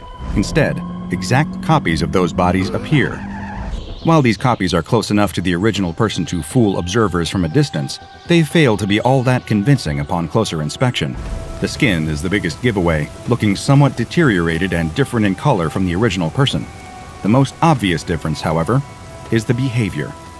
Corpses created during an SCP-1102 phenomenon lack full brain function. While studies have found flickers of activity occurring between the neurons, it is nowhere near enough to sustain intelligent thought. These bodies find themselves driven by one simple and very human desire. They want company. Any corpses, human or otherwise, will seek the nearest crowd of their own species and gather with them. Beyond this drive, little is known about their motivations. Once with the group, they do not feed, reproduce, seek dominance, or even offer any social interaction.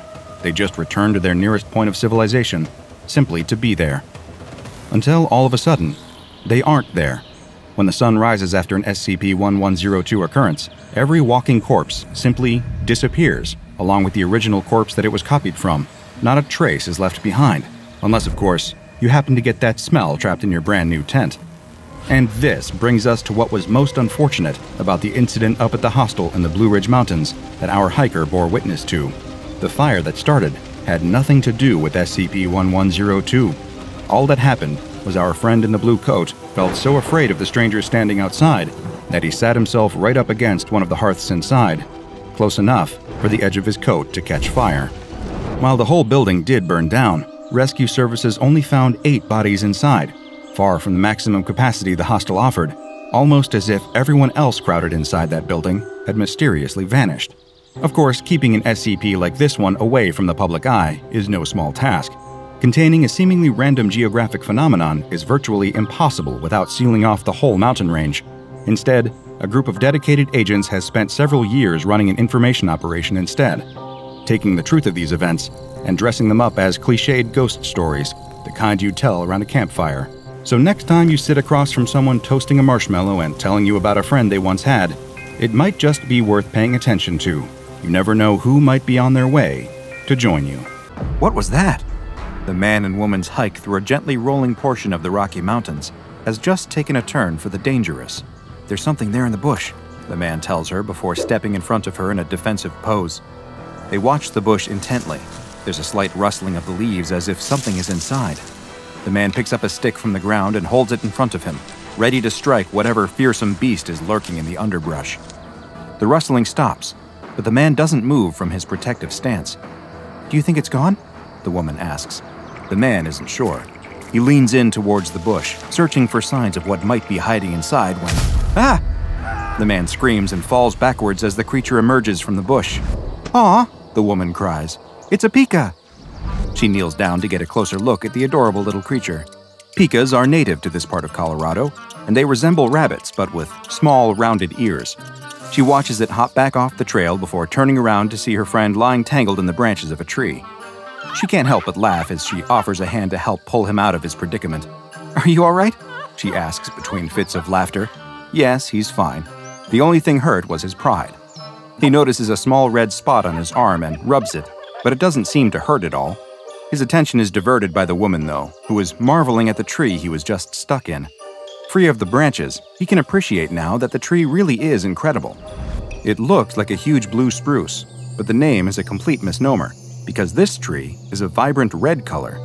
"I've never seen anything like it," she says, and the man hasn't either. Neither knows what species it is, and, strangely, there don't seem to be any others like it. Maybe this is the result of an odd genetic defect that turns blue spruces red. After admiring the tree for a moment, the pair decides that they've hiked far enough and that they should probably head back to the car. She jokes that he's likely exhausted from his run-in with a wild animal, and he laughs, but clearly his ego has been bruised. The man stops his car in front of the woman's house, and she thanks him for taking her on the hike. As she starts to get out, though, he stops her. He asks if she wants to go do something else, like dinner? The woman thanks him for his offer, but she has to be up early the next day for work. Just a quick drink then? An hour? 30 minutes? The woman tries her best to let her friend down easy, explaining that she likes him as a friend and as only that. The man opens his mouth to respond, but she stops him. If he valued their friendship, then he wouldn't try to take advantage of it by using it as a backdoor to dating her. The man again looks like his pride has been shattered.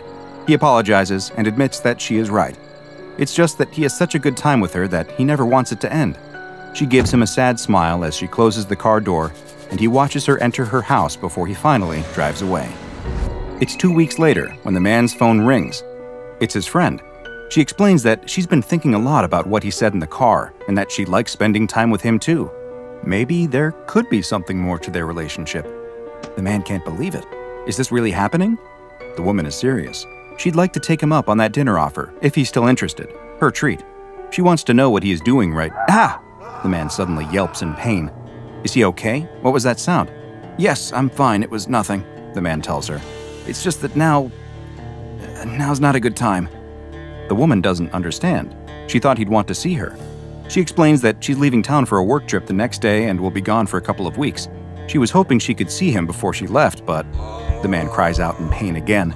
He tells her that he hasn't been feeling well all day, but that he'll be all right. Okay, well, get well soon. I'll call you when I get back. They exchange goodbyes, and the man hangs up the phone. The man looks terrible. His skin is pale, and his face looks hollow and gaunt. He looks down at his arm and sees that the veins themselves appear to be moving, pulsing, and vibrating. He screams again in agony and falls to the floor, clutching his arm. After writhing on the floor, he manages to summon the strength to reach for the phone. His hand searches on the table above him, and eventually he's able to knock it onto the floor. He grabs the phone and starts to dial 911. Before he can press 1 again, another wave of intense searing pain consumes him. Several weeks later, the woman is standing outside the man's house. Mail and newspapers are piled up on his front porch, as if no one has been in or out in some time. She knocks on the door, but there's no response. "Hello?" she calls out, but still nothing. She's very worried. She's tried calling him several times, but he never answered or returned her messages. She tries the doorknob, and to her surprise, the front door swings open. She steps inside and the room is dark. She's also immediately hit by a strong aroma of pine? She searches on the wall and finds the switch. She turns on the lights and can't believe what she sees standing in front of her. There in the middle of the room is a massive spruce tree, its upper branches pressing against the ceiling. She reaches out and touches the tree's vivid red branches. They feel sticky and wet. She pulls her hand away and looks down to see that it's covered in a red substance. That's when she notices something else. Stuck among the trunk at the base of the tree is the half-consumed body of her friend. Unfortunately, this pair would never have the opportunity to see their feelings take root and grow, because unbeknownst to them, this beautiful tree is actually a very deadly anomaly, known to the SCP Foundation as SCP-867, but which is perhaps better known by its very appropriate nickname, blood spruce. SCP-867 is, or at least appears to be, quite similar to the species of tree Pisceae pungens, better known as the blue spruce. Of course, there are a number of dramatic differences between 867 and its non-anomalous counterpart. Visually, and most obvious, is the coloration.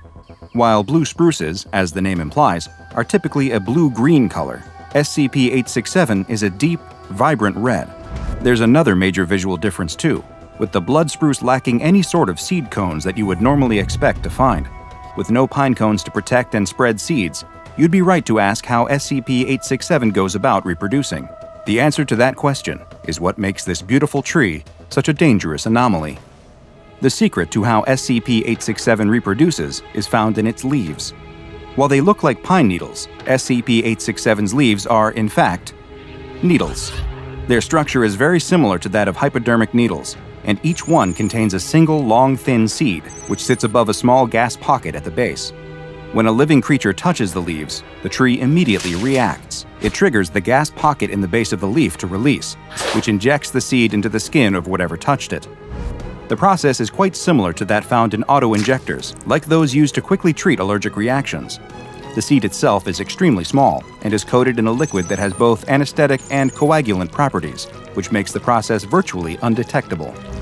Once implanted in the skin, these seeds can lay dormant for up to 2 weeks before they begin the germination process, and the true horror of SCP-867 is revealed. Once the seeds begin to sprout and grow, they will not seek to penetrate through the skin like a plant rising out of the soil. Instead, the strange plant will grow within its host's body, spreading throughout the circulatory system. This process is extremely painful for the host.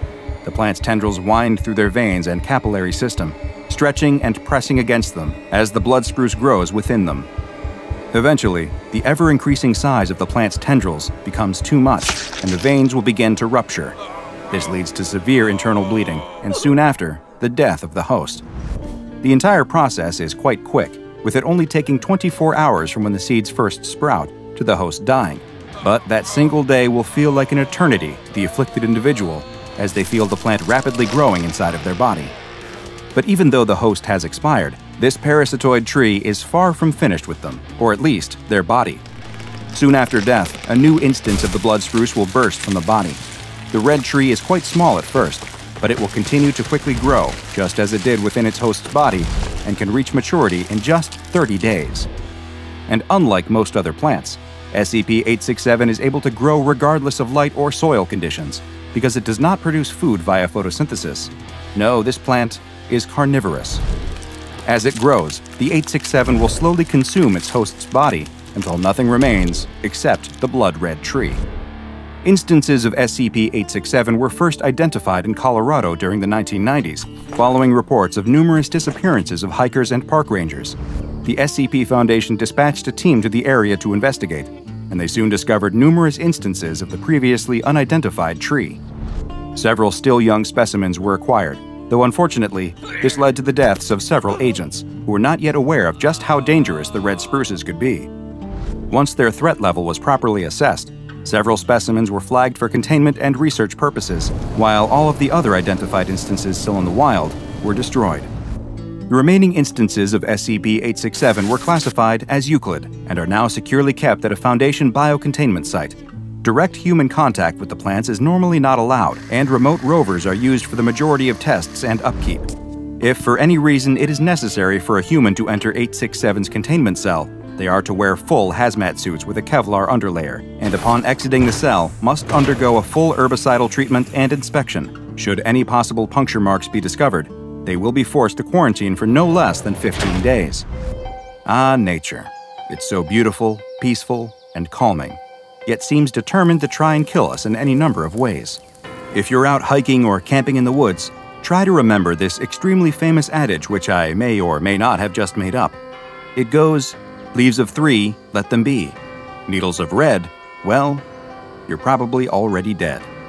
A storm rages outside of the little old house, as inside, a little old woman bounces a little baby on her little old knee. The baby coos and laughs as the old woman makes funny faces and noises for the child, trying to keep it entertained as they wait for his parents to return from their much-needed night out by themselves. The old woman herself needs a rest now, though, He's forgotten how exhausting it can be to watch a child.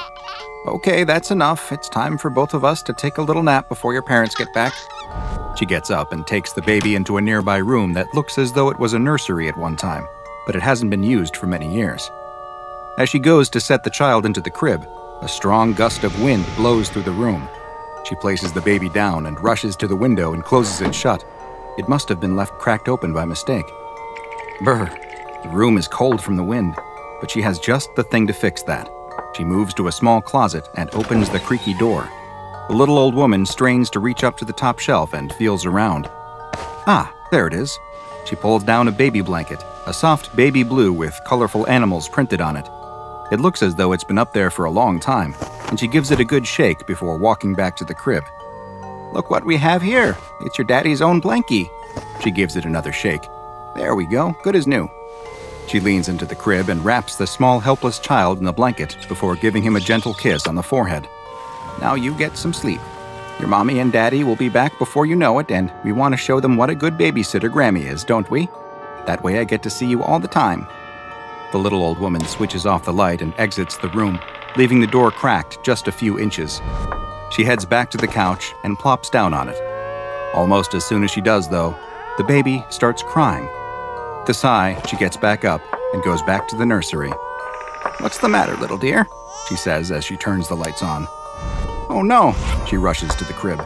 You've kicked your blanket off. You must be freezing. She grabs the blanket from the end of the crib and tucks it around the baby once again. There you go, that's better. The old woman leaves the room and quietly closes the door shut, leaving it open just a few inches. The moment she turns around to go back to the couch, though, the crying starts again. With a sigh, she opens the door and goes back into the room. Once again, the blanket is stuffed at the end of the crib where the baby has kicked it off. Fine, don't want a blanket, that's fine. She picks the baby up out of the crib and rocks him in her arms until it stops crying. She sets him back in the crib. There you go. No blankets, just please get some sleep. Grammy's tired. The old woman takes the blanket out of the crib and leaves the room. She closes the door most of the way and, incredibly, this time the child remains silent. The old woman resumes her place on the couch and starts to yawn. Just as she does, the wind outside picks up and howls loudly. The old woman shivers. She looks next to her and spots the baby blanket.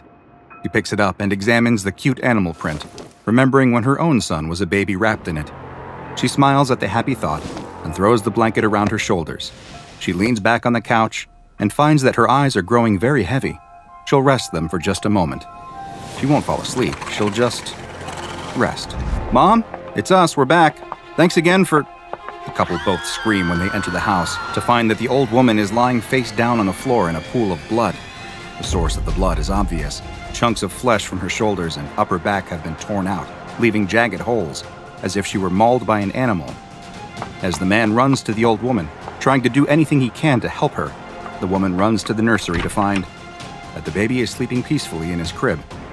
The woman picks up the child, tears streaming down her cheeks, and returns to the living room to see her husband kneeling beside his dead mother. Both the husband and wife are so shocked by what they have found that neither notices the baby blanket lying on the couch, or that the cruel, blood-covered mouth on it is slowly fading from view until it disappears completely. There is little in life that is more comforting than a favorite blanket. Perhaps you've had the same one since you were a child, or you have a heavy one that you like to wrap yourself in when you're feeling down, or maybe it's just one that's especially fluffy and warm that you'd do anything to keep. Today's anomaly plays on those very feelings, using them against its victims to become one of the more insidious predatory anomalies in the SCP Foundation archives. This is SCP-799, also known as the Carnivorous Blanket. SCP-799 is a type of creature that can vary in shape, size, and appearance, but, as the name implies, always takes the form of a blanket of some kind.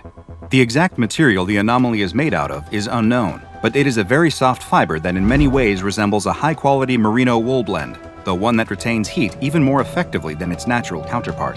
SCP-799's weight can vary from between half a kilogram all the way to 6 kilograms, and while examples have been found in nearly every color imaginable, it seems predisposed towards pastels and will frequently have patterns featuring stylized, friendly depictions of various animals. Both the pastel colors and the childish patterns are especially common in instances of SCP-799 that weigh less than 2 kilograms and would colloquially be known as baby blankets. While SCP-799 is undoubtedly a living organism, there is some debate as to whether it is itself an animal or perhaps a type of fungal colony. Instances of 799 are incapable of locomotion, lying motionless for long periods of time, and require little in the way of nutrition. What small amount they do need, they appear to be able to gain almost entirely from the organic particles present in normal household dust, such as animal dander and dead human skin cells. The blanket feeds via a series of minute, filter-feeding mouth-like structures that are spread across the surface of the creature, which wait for nutrients to fall into them, not unlike a sponge on the ocean floor. Instances of SCP-799 can survive for quite a while in this state, and one specimen was noted as having lived for multiple years in a damp attic, subsisting entirely on the small organic particles that would drift down from the rafters above. Should an instance of SCP-799 be forced to go for long periods of time without a source of nutrition, though, like when, for example, it is placed inside of a sealed closet or drawer, it will begin to undergo certain physical changes, which result in it metamorphosing into its predatory form. These changes aren't noticeable from only casual observation and consist of the blanket converting its many filter-feeding mouths into a single, large one that is lined with multiple rows of extremely sharp teeth. The blanket creature also develops a new form of tissue inside its cloth-like structure, one that is similar to muscle and capable of contracting and squeezing.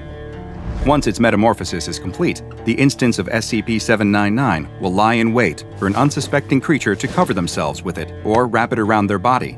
Once they do, the blanket will bide its time until they enter a state of rest, usually waiting for them to fall asleep entirely, at which point its feeding phase will begin. Once the creature has detected that its victim is dormant, it will use its newly formed muscle to latch onto them, holding them in place as it opens its tooth-lined maw. It will begin to bite at its confined prey, tearing off several kilograms of flesh, bone, and any other organic material it can, swallowing it, and converting it into a thin slurry that it spreads through its body almost immediately. This traumatic, violent process nearly always leads to the victim dying of blood loss.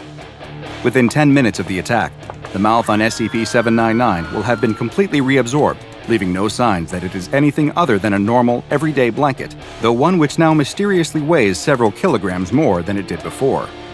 By 40 minutes after the attack, the entire digestive system within SCP-799 will have demetamorphosed back into its original form, with a single digestive tract being changed once again to the many dispersed filter-feeding mouths. While SCP-799 is more than happy to feed on any warm-blooded animal, including humans, it shows no interest in cold-blooded ones or inanimate objects. It appears then that its senses may be limited to only touch and heat, using those as signs that it is now wrapped around a potential meal. Adding to the strangeness of SCP-799 is that it reproduces through budding, like flatworms and corals. When it has absorbed enough nutrients and sufficiently increased its mass, either very slowly through filter feeding or rapidly via its carnivorous phase, it will begin to take on a quilt-like appearance. Over several weeks, one of the quilt squares will puff up and slide off the blanket. This new, smaller instance will resemble a doily or a throw pillow, until it too begins to feed and grow. The new instance is a perfect clone of its parent, identical in every way, and it will eventually grow to a similar size and begin its own reproductive cycle. It is unknown exactly how long it takes SCP-799 to reach full maturity, but the current best guess is that when kept in its filter-feeding phase, an instance will reproduce every 50 to 60 years. Instances of SCP-799 are quite prevalent across the planet, and the SCP Foundation currently has hundreds of examples in containment. Unfortunately, it is unknown just how many still exist in the wild, as it is very difficult to identify instances, with one of the only reliable means being through genetic testing. Should any instances be located, though, they are to be destroyed immediately, as the Foundation already has a large enough population in containment for research purposes, and they pose too much of a risk both in terms of harm and exposure to the general public.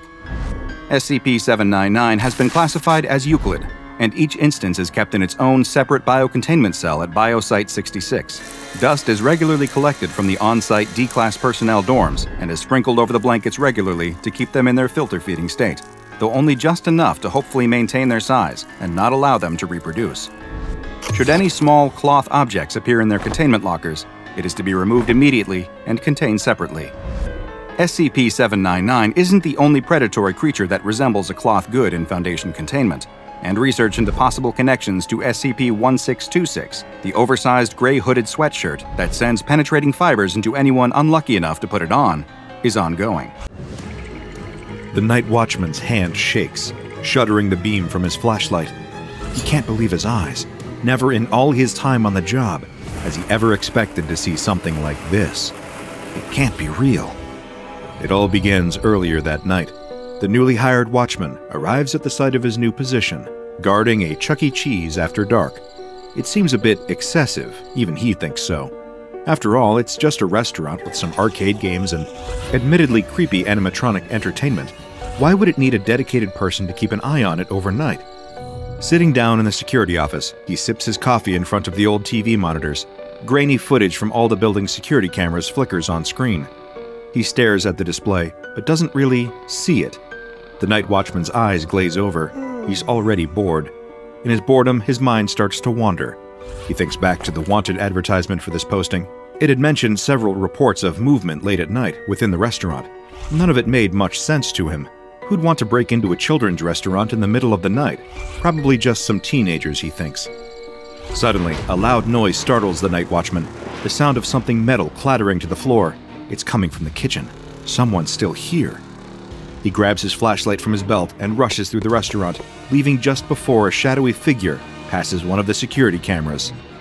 The night watchman clicks on the flashlight and starts to search, the light from it casting creepy shadows as it falls over the various robotic animals. They give him chills just to look at them. He can't imagine that kids ever enjoy seeing the characters flap their mouths to weird, annoyingly catchy songs. Another noise, footsteps this time. He turns towards the back of the restaurant, the kitchen, where greasy, unhealthy junk food is prepared for hordes of screaming, rowdy children. Stepping out of the dark but brightly decorated main restaurant area into the kitchen, with all its stainless steel work surfaces, was like suddenly arriving on another planet. Instantly, his flashlight falls over what had caused the first sound. A trash can, toppled over to allow someone to rummage around inside. There's a trail of garbage, and the night watchman follows it. It leads him around the parts of the building reserved for employees, only to veer back out towards the restaurant. The more he follows, the closer he gets to the play area, a brightly colored foam pen, where overly energetic kids can run around freely, giving their parents a momentary break as they burn off all the sugar and calories from the low-quality food. But as he approaches the ball pit, he sees it. It's like an occult ritual, a circle of almost 20 children, hurling slices of half-eaten Chuck E. Cheese pizza into the ball pit. Not one of them notices him, too focused on their strange ritual to even register the light from the flashlight. The night watchman is about to call out, to demand to know what the heck is going on, how they all got in here, and where their parents are. But then, he sees something beneath the plastic balls. Something is stirring, moving in response to the children throwing pizza into the pit. And as it crawls out, the night watchman is met with the sight of something vile lurking in the ball pit. Stumbling upon what looks to be the secret meeting of a bizarre ball pit cult is hardly something that the average night watchman or security guard will ever have to experience. Even one working for an establishment like Chuck E. Cheese, the very worst they might find themselves dealing with is particularly rowdy customers, or the restaurant's animatronic characters getting a little quirky at nighttime. But thanks to the SCP Foundation's investigations into this particular branch of Chuck E. Cheese, they've uncovered exactly what it is about the building that draws such unusual attention. You see, there really is something lurking beneath the ball pit, something now known as SCP-6059. Here at the SCP Foundation, the securing of anomalies is one of the core tenets of the organization. After all, that's what the S in the name stands for. And as such, the Chuck E. Cheese containing SCP-6059 had to be requisitioned. Fortunately, the cover story of the restaurant shutting down after a major health code violation seems to have been a believable ruse. And after all, it's not too far from the truth. You could say that the place does have something of a pest problem. Now that it's no longer a restaurant and arcade, the site serves as a Foundation facility established specifically to research SCP-6059. Following some extensive analysis, researchers have determined what drew the cult-like group of children to the ball pit in the first place. It isn't an anomalous property of the building itself. There's nothing unique about this former Chuck E. Cheese franchise that causes such abnormal behavior. That all comes from the thing living in the ball pit. SCP-6059 is a particularly unusual creature, and not just to look at. although it's certainly not easy on the eye. In fact, it's been known to turn more than a few researchers' stomachs around the facility. Its amorphous body is around the size of an average human toddler, but if you were expecting it to resemble anything made of flesh and blood, then well, you might be disappointed and possibly put off your food. Structurally, the creature is comprised of a mixture of discarded and stomach-churning substances, primarily pizza sauce and plastic, along with various other waste materials. The plastic component is visible in the form of 2 of the plastic balls from the ball pit where it resides, placed on top of SCP-6059's blob-like head. Each one of those 2 plastic balls sports a hand-drawn pupil to resemble the creature's eyes, although no one is quite sure if SCP-6059 can actually see out of these or if they're more for show. Despite the strange and unnerving state it was found in, and being generally pretty unsettling to look at, SCP-6059 doesn't seem to be a violent anomaly. While not outwardly aggressive, it certainly doesn't reach the same levels of friendliness as other amorphous SCPs, such as the well-known and much-adored SCP-999, the Tickle Monster. But fortunately, especially for those researching it, SCP-6059 has come pre-contained for the SCP Foundation's convenience. What does that mean? Well, while it's not unheard of, not all anomalies come with their own containment cell. No, really, we aren't joking. SCP-6059 can't leave the ball pit. Despite the only thing separating it from freedom being a fence of thin, mesh netting and a pool of plastic balls that is only knee-deep, SCP-6059 is trapped. Although that hasn't stopped the creature from claiming it is fully capable of escape. That's right, SCP-6059 can speak too, and it has something of a high opinion of itself as well. Something that SCP Foundation researcher Dr. Zacharias Rosemary has discovered through extensive meetings with the beast of the ball pit. Dr. Rosemary is sent to the Chuck E. Cheese facility housing SCP-6059 at the behest of the Department of Anomalous Ambassadors. This is a specialized research division within the SCP Foundation that intends to improve the direct communication between personnel and anomalies themselves. And what branch would be better suited for learning just why SCP-6059 had its own following of devoted cultists when it was first discovered? Stepping inside the room containing the ball pit, Dr. Rosemary approaches the net barrier between him and the creature within. As per the instructions he has been given only moments before, Zacharias carefully opens the entrance, sealed with nothing more than a simple zipper. Dragging it down, he slips through and stands surrounded by plastic balls, reaching up to his knees. He calls out, knowing the anomaly can hear him, trying to get it to emerge and engage in a conversation with him. Sure enough, only a few meters away, the plastic balls of the pit shuffle and then part as SCP-6059 pops its amorphous head out from below. It greets Dr. Rosemary in an enthusiastic, almost accusatory way, demanding to know the answer to a strange question. Thing in my pit. Are you balls? Of course, being a human being and not comprised of plastic balls, Dr. Rosemary has no choice but to answer the creature truthfully. But this doesn't go down well with SCP-6059. The creature immediately becomes highly agitated, shouting at the researcher to get out and leave. To emphasize its distress, SCP-6059 even starts gathering the plastic balls from around it and hurls them directly at Zacharias. If you've ever had a plastic ball from a ball pit thrown at you, then you know that it's hardly a pleasant experience. Although those balls are only lightweight, with enough force behind one, they can certainly pack a punch. Dr. Rosemary makes his hasty retreat from the barrage of plastic balls back beyond the safety of the net fence. Once he's out of range, the formless, messy face of SCP-6059 seems to frown before it disappears beneath the surface of the balls once again. Several other researchers and other personnel from around the site make their own attempts to converse with SCP-6059, met with the same reaction. It clearly doesn't feel like talking. But now that he knows the reaction wasn't unique to him, Dr. Rosemary is reassigned to try and get through to SCP-6059 again. This time, however, he's come prepared. Based on their brief encounter, the anomalous being seems to be childlike in its temperament and prone to misbehaving. So Zacharias has devised a plan for his next interviews. If SCP-6059 starts acting out again, then the researcher intends to treat it like he would a disobedient child, by putting the creature in a timeout. Heading back to the ball pit for a second attempt, Dr. Rosemary is also armed this time around. Well, with a family-sized Chuck E. Cheese pizza, at least.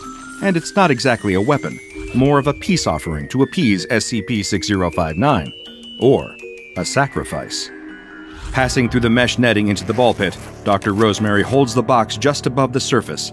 Almost immediately, SCP-6059 bursts out and chomps down on the pizza box, yanking the whole thing back down beneath the plastic balls to devour it. Zacharias tries to encourage it to talk again, and SCP-6059 makes no secret that it approves. You have appeased me with a sacrifice. You may speak, non-ball. Straight away, Dr. Rosemary wants to get down to business and asks the creature outright what it is, but the response is far from a coherent answer. Tell me, mortal, have you ever had an enlightened experience in a pit?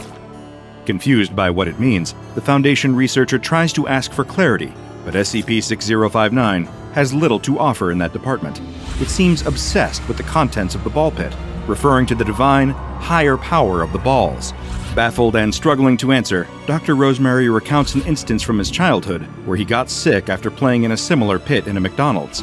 This seems to be what the creature wanted to hear, judging by its response of, Yes, this is it. You have been touched by my blessing. You are a prophet of the pit. The anomaly apparently implies that it is some kind of deity, or at least it thinks that it is, capable of bestowing a divine blessing in the form of illness, which seems appropriate since SCP-6059 looks like it's riddled with germs. But Zacharias points out that the creature hasn't exactly answered his question.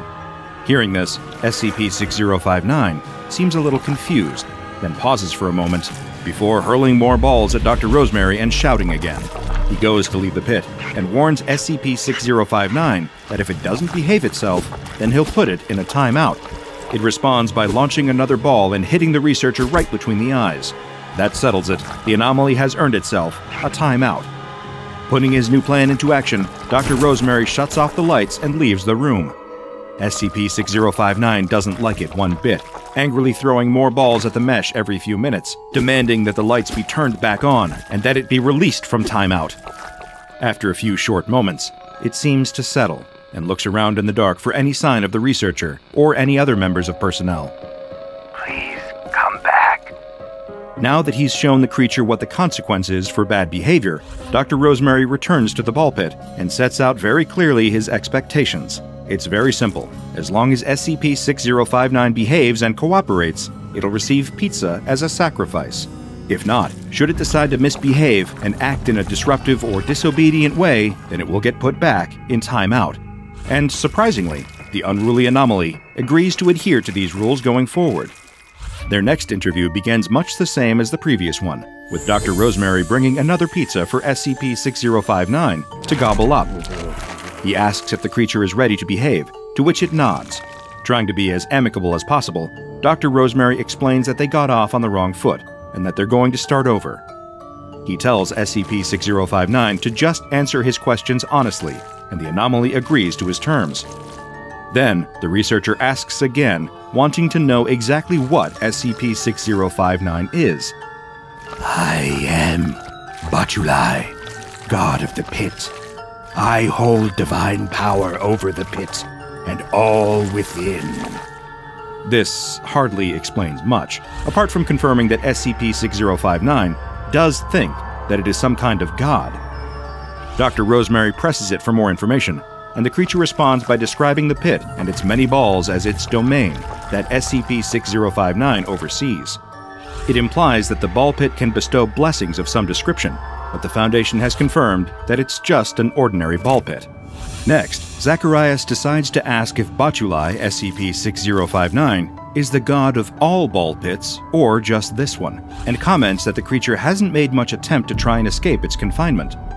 SCP-6059 seems to take this personally, insisting that it is more than capable of leaving the pit, due to being all-powerful. Dr. Rosemary challenges it to do just that, to which SCP-6059 responds by reaching for one of the plastic balls. He urges the creature to make smart choices. Putting the ball back, it confirms that its domain is just the one ball pit it currently resides in. Dr. Rosemary pushes for more information, although SCP-6059 is reluctant to give answers. It needs some gentle encouragement, shying away when asked why this specific ball pit. But eventually, Zacharias coaxes answers out of the creature. It says it just woke up there one day. It came into being within the filth and waste lurking at the bottom of its pit. Then, Dr. Rosemary asked about the children. You see, SCP-6059 is the reason the strange cult-like group had gathered in the ball pit. It has the ability to spread some kind of influence that makes anyone under the age of 10 start to worship it. This usually occurs after around 20 minutes of being near SCP-6059 and leads to those affected to form a circle around the creature while praising its might and power, as well as throwing slices of Chuck E. Cheese pizza into the ball pit as sacrifices to SCP-6059. My divine servants, loyal subjects who sung my praises and brought me offerings. A god is nothing without followers. Followers spread word of your power and gain you influence. With followers, worshippers, you are remembered as mighty in the pantheon. With worshippers, you gain offerings, and you live forever. When Dr. Rosemary asks why children, the anomaly describes feeling a kinship with them. It's not hard to see why, given the creature's tendency to misbehave and overestimation of its own importance. Seeing Zacharias taking notes, SCP-6059 asks if the doctor has become one of his supposed followers. After all, Dr. Rosemary has brought offerings of pizza and seems to be writing down stories about SCP-6059. I do not feel my influence working upon you, yet you perform the steps of worship regardless. Have you accepted the glory of the balls? Have you decided to become a follower of mine? Of course, Zacharias is just making notes of their interaction in the interest of research. He warns SCP-6059 not to overthink it before wrapping up the interview, once again leaving SCP-6059 alone in the ball pit. The security cameras observing the creature's chamber record it becoming irritable at being left alone. It throws more balls at the mesh for several hours in an attempt to get someone to pay it attention. Come back. Then, it sinks back beneath the plastic balls. The very next day, there is a significant difference in the following interaction between SCP-6059 and Dr. Rosemary. The creature actively requests to speak with the researcher. It wants to talk. Or maybe it wants the company, but can't quite articulate it. Agreeing to return to the ball pit as per SCP-6059's requests, although assuming the creature might just be wasting his time for attention, Dr. Rosemary is greeted with a confession. The anomaly explains it has been greatly bothered since their most recent meeting. SCP-6059 explains that previously it has been content with its domain, not wanting for anything other than the pit and the balls within. It was content, and it managed to garner a small cult of worshipping followers, but now it feels as if something is wrong. SCP-6059 continues, describing the time when it first awoke in the pit. Back then, SCP-6059 has a feeling, a need for something, but it doesn't know what, and there is nothing it can do to stop this strange, unfamiliar feeling. All the newly congealed amorphous creature knows is that it is a divine deity. Around it is the ball pit, its domain. Eventually, the anomaly meets the children, and thanks to its influence, they begin to worship it, and it's their kindness and sacrifices that make SCP-6059 feel important. But once its followers are gone, and SCP-6059 is found by the Foundation, that same negative feeling returns, until it meets Dr. Rosemary. As the creature continues to explain, it describes how upset it feels to be left alone in the pit, and that speaking with Zacharias can alleviate that feeling. Then, when the researcher leaves, the feeling comes back. It confuses and upsets a bewildered SCP-6059, but offers some words of comfort, and even another pizza. Dr. Rosemary explains that it's his job to take care of SCP-6059 and ensure the creature is okay. The anomalous blob rightly points out that he didn't have to come this time. After all, he could have ignored SCP-6059's request to talk. It wasn't required by the Foundation that Dr. Rosemary conduct an interview today. Zacharias puts it in simple terms that SCP-6059 can understand. He agreed to talk not because he has to, but to ensure the creature is all right and to learn more about it, but mostly because he understands SCP-6059 just needs a friend. To begin, SCP-6059 is unfamiliar with the concept. It's never had a friend before, only those that worship it because of its anomalous influence. Over time, the creature seems to have developed a sense of self-superiority because of this, believing itself to be a god. But Dr. Rosemary explains that a friend cares about someone not out of a need to worship them, but instead out of respect. Friends offer support or food or gifts to a friend in need, not out of obligation, but because it is the right thing to do.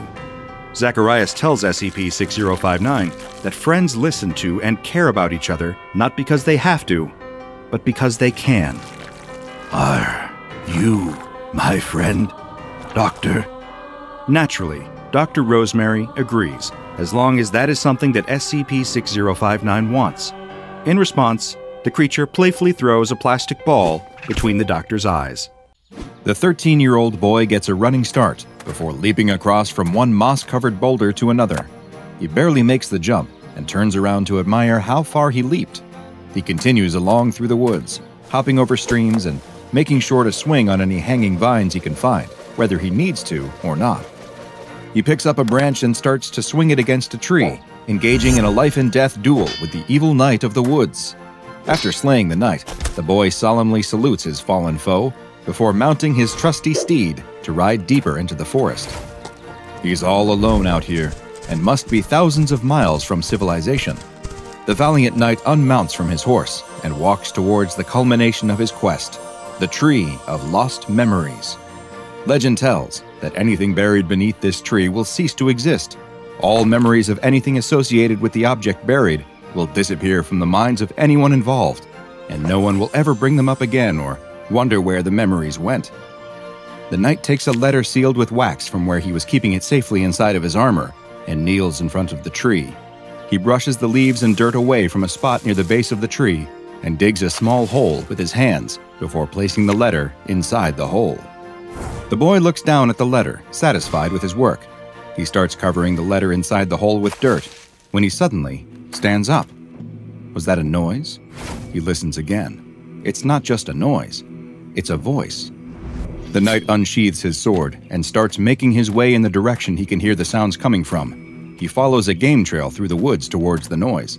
There's no doubt, it's definitely a voice, and he can make it out clearly now. The wheel of history turns, and ages come and pass, leaving memories that become legend. The knight rounds a corner, and the woods open up into a clearing. In the middle of the grassy open area is a stone archway unconnected to any walls. When looking through the archway, though, one doesn't simply see the other side of the clearing. No, inside the archway is a beautiful white alabaster castle perched on rock overlooking the sea, its red-roofed turrets jutting high up into the clouds. And standing next to the archway that seems to lead to another land is an old man dressed in a long flowing robe, a wizard's robe. The boy steps out of the woods into the clearing. What is this old man doing out here? And what's going on with this archway? It really does look like it is showing something it shouldn't be able to. Legends fade to myth, and even myth is long forgotten when the age that gave it birth comes again. Are you talking to me? The boy asks. Venture forth and face your true calling, the wizard responds. You are the one that has been prophesied, but have you what it takes to enter this land of adventure? The boy looks around. There's no one else here. This old man must be speaking to him, right? The boy tosses his stick to the ground and steps closer to the old man in the archway. He can see now that the surface of the archway appears to be shimmering, as if it were a vertical surface of water. Only the truest of hearts may enter the magical archway, but for the fair and brave, a great quest awaits. A quest? For me? The boy asks. But again, the old man doesn't respond. He doesn't seem to be looking at him either. Is this wise old man in the woods blind? The boy gets much closer now, close enough to wave his hand in front of the old man's face, but there's no reaction. He really must be blind. The boy looks back at the portal in the archway. He can see the waves breaking on the rocks and birds flying in the sky. He can even make out, up in one of the highest windows on the tallest tower, what looks to be a girl. She's waving her ribbon in the air. She's beckoning him. She needs the brave knight to come save her. Pursue your destiny and become the hero you were always meant to be. The boy is entranced by the beauty of this land, the castle, the clouds drifting between the white towers, the perfectly blue sea, and the beautiful princess locked in her tower, waiting for him. The boy reaches his hand through the surface of the archway, and it passes through as if nothing were there. But on the other side, it turns into the gauntleted hand of a knight. He pulls his hand back out, and it looks like his own hand once again. The boy thinks about his mother, yelling at him for drawing pictures of the lands he wished he could live in when he should be studying. He thinks of his teacher grabbing the fantasy book out of his hand and dropping it in the trash, calling it a waste of time. He thinks of his friends laughing when he came to school dressed as a knight. He knew he was destined for something greater. And here it finally is. He really is a knight. He's the hero that was prophesied. He will become a legend. He's special. The knight girds himself and steps forward into the archway. As he does, he hears the old man still talking. The wheel of history turns, and ages come and pass, leaving memories that...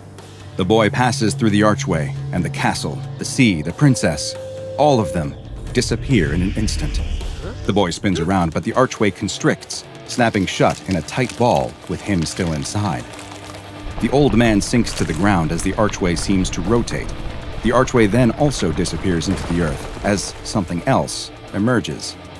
A giant centipede appears out of the ground, its scaly body the color of stone with movable plates on its posterior end that resembles the movement of cloth. The centipede opens its mouth, and there's a sound like the cry of a child before it dies down and disappears under the dirt. Have you ever thought that you were destined for something more? Do you feel as if the worlds described in fantasy books and that are brought to life in movies and in video games are somehow the places you actually belong? You're far from alone, but be careful, because it's exactly those thoughts that make you the prime target for SCP-4310, a deadly predator that preys on those with the desire to embark on a hero's journey. SCP-4310 is an anomalous creature that resembles a common centipede in many ways, though it has a number of traits that distinguish it from the kind you might find under a rock in the forest. Perhaps most obvious is its size. While some centipedes can grow as long as a foot, SCP-4310 is over 20 feet in length. This massive carnivorous centipede, which is native to Great Britain and Ireland, also has a hunting method that is quite distinct from any arthropod, insect, or known animal at all, for that matter. SCP-4310 hunts by cocooning itself in a pair of keratin flaps that cover its entire body except for its tail end, which is left exposed. The centipede then buries itself in the ground, keeping its head and the majority of its body under the ground, except for a portion that arcs above the ground in a semicircle shape, as well as its exposed posterior. The centipede's end resembles an old man wearing robes, and the centipede is able to manipulate its rear legs in a way that resembles the movement of a mouth and jaw, giving the impression that the old man is speaking. The rest of its body is contorted, and the legs are arranged in such a way to resemble a stone archway standing unsupported on the ground next to the old man. Through a process that is yet to be understood by the Foundation, the centipede is able to produce a spatial anomaly in the area where its body is taking on the form of an archway. This spatial anomaly is actually a portal of sorts, a portal that leads directly into SCP-4310's stomach. As soon as its prey enters the spatial anomaly, the centipede closes the portal. Inside, paralysis-inducing enzymes incapacitate the prey as powerful stomach acids break down its meal over the course of several days. You may be thinking, I would never walk into an archway next to an old man in the middle of the forest. But SCP-4310 has two powerful mechanisms perfectly suited to luring its prey. First, it is capable of emitting a pheromone that induces a state of mild euphoria, while at the same time suppressing fear and encouraging curiosity. This appears to affect all warm-blooded mammals, but humans and their natural inclination towards exploration makes them especially vulnerable to the effects. The second method 4310 utilizes to acquire food is producing a very unique set of sounds. These sounds, which are made by rubbing together portions inside of its tail segment, resemble English speech and are almost always phrases that describe quests, prophecies, and heroic deeds that can only be undertaken by journeying into the archway. SCP-4310 calls can last for as long as 3 minutes before they begin to repeat the series of heroic phrases, and each instance of SCP-4310 appears to have its own unique set of calls to embark on adventure, but with all encouraging entrance into the archway. It is unknown just how SCP-4310 learns these phrases, since, other than this advanced hunting technique, no instance of the anomalous creature has shown intelligence levels above that of an ordinary centipede. Interestingly, the same heroic speech sounds appear to also act as SCP-4310's mating call, and it is unknown if the luring of would-be adventurers by the noises is merely a lucky byproduct or if it specifically uses the sounds for both mating and eating. SCP-4310 became known to the SCP Foundation in the 1950s following an investigation into multiple missing persons in Belfast, Northern Ireland. Agents searched a nearby forest and soon discovered human teeth in animal droppings concentrated around a wooded grotto. The grotto was excavated, and 3 instances of SCP-4310 were found hibernating beneath the ground. It's since been learned that after eating their fill, SCP-4310 will enter a hibernation state that can last as long as 10 years, and it appeared that these 3 instances ate well, since the remains of over 70 children were eventually found in the immediate area. SCP-4310 has been classified as Euclid, and currently 1 instance is kept in a containment cell for observation and testing. The cell has been filled with a thick layer of soil resembling that found in the temperate forests of Great Britain, and once per week, 5 piglets are introduced into the Centipede's enclosure. Mobile Task Force Lambda-12, codenamed Pest Control, is dispatched to areas where there are reports of old men resembling wizards encouraging people to step through a magical archway, and the MTF agents are to exterminate any instances that they find in the wild. The Foundation's Department of Analytics also monitors all contemporary British children's and young adult literature, especially the fantasy genre, for references to portals in the woods that lead to wondrous locations, and Lambda-12 is alerted to any that may be inspired by or referencing real SCP-4310 instances. All of us fantasize from time to time about embarking on an epic quest that will allow us to escape our regular lives. While it is fun to dream about being swept off to another world, be very careful if you meet an old man in the woods who tells you that your quest begins with stepping through a magical archway, or you might just find that your hero's journey starts and ends in the belly of a giant centipede. It's October 31st, 2021, and anyone who's anyone in the upper crust of society knows that there's really only one place to celebrate Halloween if you want to stay relevant: a certain Norwegian billionaire's yearly costume ball. Invitations are highly exclusive, and if you have to ask where you can get one, you're definitely not on the list. Those lucky, beautiful, famous, or just plain rich enough to be invited receive the notice a year in advance, in an increasingly elaborate fashion each time. Rumor has it that one year the billionaire specially trained a flock of purebred carrier pigeons to deliver the invites, printed on scrolls recovered from the ruins of the Library of Alexandria. But that's just a rumor, of course. This year's invitations arrived in the form of a luxury sports car with a simple, gold-embossed card hidden in the glove compartment that read, "Lucky You." It then provided information on this year's theme, medieval fantasy. The dress code would be strict, and failure to comply would result in being barred from entering the event. It also included a vital piece of carefully guarded information, the location of the party.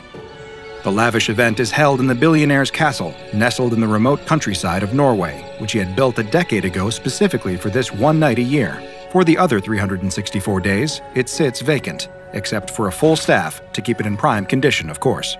As a group of first-time partygoers pull up the long, winding driveway to the castle's gates, their limo is stopped by a guard. "Your driver will need to let you out here," he explains. "Can't have someone who isn't on the list coming up to the residence," your host insists. And so the group, 2 men and 2 women, climbs out of the car, and they all make their way up the drive on foot. They didn't prepare for the trek, and by the time they reach the castle gates, the ladies are sweating into their exquisite handmade gowns, and one of the gentlemen has torn a small hole in his tights. Nevertheless, they have arrived at what promises to be a truly grand occasion. Once the gates creak open and grant them admission, they quickly forget the discomfort of the long walk. Reports of the event have not, in fact, been greatly exaggerated. It is every inch as impressive as they could have imagined it would be. A lush golden carpet rolls out from the doors into the ballroom, and a herald clad in period attire blows a horn to signal their arrival. He announces their names to the room, where beautiful people are already dancing and frolicking to their heart's content. There are rows and rows of delicious-looking food, including roasted pigs, fresh fruit, and cakes. There are fountains filled with the finest champagne, and a full orchestra provides live music that fills the enormous halls. Above it all, the host himself sits, dressed in regal robes and a crown positively dripping with jewels. It is the most indulgent, decadent, glorious event any of them have ever been a part of. There are no clocks inside the party castle, and no other way to note the passage of time while inside. This is entirely deliberate, and an event there ends only when the guests have all grown too weary to continue the merriment. It is for this reason that the 4 newcomers do not notice how late it has grown, or the fact that one day has already bled into the next outside the castle. By the time they stumble back outside, filled with cake, champagne, and fresh gossip they can't wait to repeat, it is nearly dawn. They walk back down the path that led them to the castle, their steps a little heavier with exhaustion and the aforementioned champagne, and notice that there are rows of limousines and other cars waiting where they were dropped off. "Excuse me," one of the women calls out to a guard. "Where's our limo?" "Where did you tell him to wait?" the guard responds. At this, the woman looks at her companions, who all shrug. None of them were aware of this practice, and they sent the driver home when they left the car. "We didn't," she explains. The guard stares at her blankly for a moment, then bursts out laughing. "Well then," he says, "you'll just have to walk." Surely there's a contingency plan in place, right? Their wealthy host can't expect his guests to walk home if they didn't think to plan ahead and tell their driver to wait all night. The group waits for the punchline, the reveal that there is a driver on staff ready to give them a ride or someone who can call them a cab, but it never comes. Not only that, but none of their cell phones have a signal. They can't call the driver to come back, even if he wasn't likely to be dead asleep at this hour. The guard is right, they will have to walk, at least until they have enough of a signal to call for a taxi. So, with no other option in sight, the disillusioned partygoers begin the long journey back to civilization. Light is beginning to trickle back onto the landscape, allowing them to at least see where they are going, but it is still mostly dark as they make their way along the road. "Are we safe out here?" one of the men asks. "From what, muggers?" the other replies. "There could be bears out here," one of the women remarks. "No," the other woman insists. "The bears are all hibernating this time of year, aren't they?" They all collectively shiver at the thought of encountering a bear or anything else out on this lonely road, with nowhere to hide and no way to defend themselves. Best not to dwell too long on that thought, or they might find themselves paralyzed with fear. They still have who knows how many steps left to go before they can relax. They walk together in silence for a long time, listening for the sound of any dangerous criminals or bears creeping up behind them, but nothing comes. As they slowly progress, the sun begins to emerge on the horizon, flooding the landscape with warm light and chasing away the fear of the dark. "Look," one of the ladies finally breaks the silence. "Up there!" She points, directing her friend's attention to a hill up ahead. There, they can make out the silhouettes of men on horseback, wearing suits of medieval armor. They're dressed as knights, like something out of a King Arthur story. "They must have come from the party." The others nod, agreeing. "Maybe we could ask for a ride?" one of the men suggests. "Or to borrow a horse," the other chimes in. In agreement, the 4 approach the knights in shining armor, waving their arms as they go. "Halt! Who goes there?" shouts one of the knights. "Oh, there's no need for that," the other woman laughs. "We came from the same place." "Art thou friend or foe?" the knight asks. He does not remove his helmet. His hand rests on the hilt of his sword. Thinking it all must be some kind of joke, the group of partiers continues up the hill. Spurred to action, the knight draws his sword, brandishing it threateningly. This is enough to stop the group in their tracks. "Is he serious?" mutters one woman to the other. "I can't tell," she replies. "That sword looks pretty real, though." Behind them, they hear the clip-clop of hooves and turn to see 2 other knights sitting atop massive black horses, brandishing weapons. "I think we should go," she yells to her friends, gathering her skirts and running back down the hill, but the rest of the group don't seem so willing to turn back.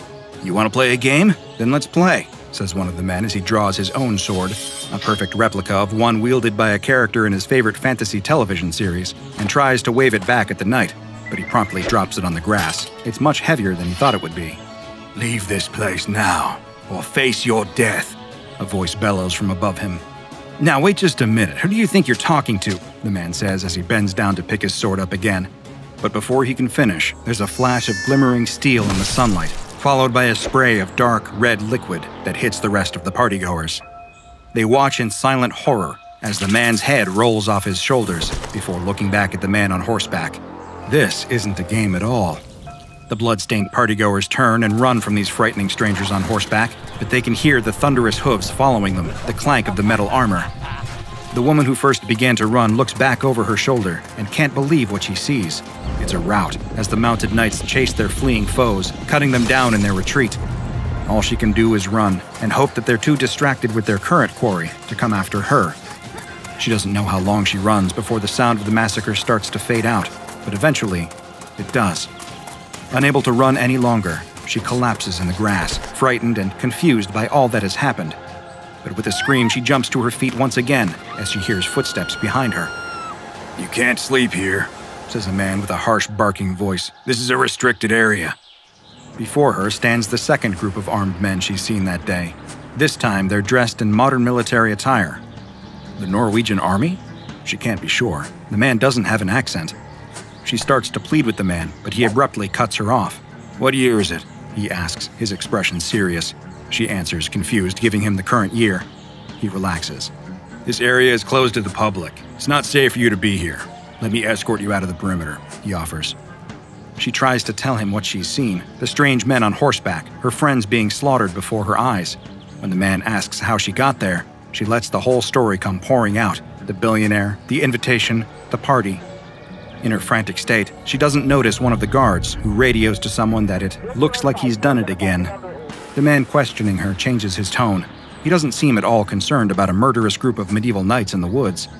"Sounds like you had a bit too much to drink," he tells her before putting a comforting arm around her shoulders. And she doesn't even notice the syringe until she feels a prick on her upper arm before losing consciousness. The woman would be returned home and have no memories of the events that she witnessed. She'd never remember how much danger she was in when she had a brush with SCP-526. SCP-526, also known as the Valhalla Gate, is located on a hill in Norway. The SCP Foundation has hidden information on the gate's exact whereabouts, no doubt to stop curious civilians from wandering into danger or filming short viral videos. But if you find yourself in the Norwegian countryside, it can still easily be identified. Simply look for a ring of 9 stones, each standing at about 2 meters tall, placed in a 10-meter radius at the top of the hill. If you're not certain whether you're in the right place, or if you just happened upon another mysterious stone circle, look for the runes inscribed on the inward surface of each one. If the runes are there, you're in the right place. Or the wrong place, depending on who you ask. Every day at sunrise, give or take about 15 minutes, the gate will open and release a group of warriors from any point in history, fully armed and outfitted for battle. These can range from a small group of archers to 300 Spartans to groups of highly trained special operatives, and every member of the temporarily displaced group will be from the same period in history. As if they all ran through some sort of rift at the same time. Though these resulting manifestations rarely harm anyone, staying in place 92% of the time after they first appear on the hilltop, the remaining 8% lead to scenarios which can truly be a bloodbath.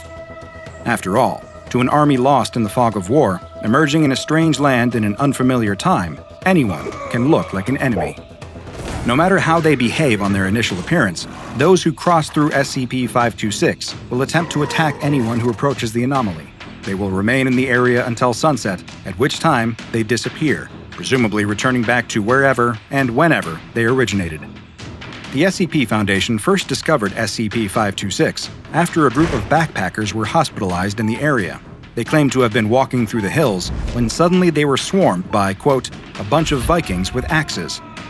Naturally, this drew the attention of Foundation field agents, who soon found the mystical stone circle responsible for the attack.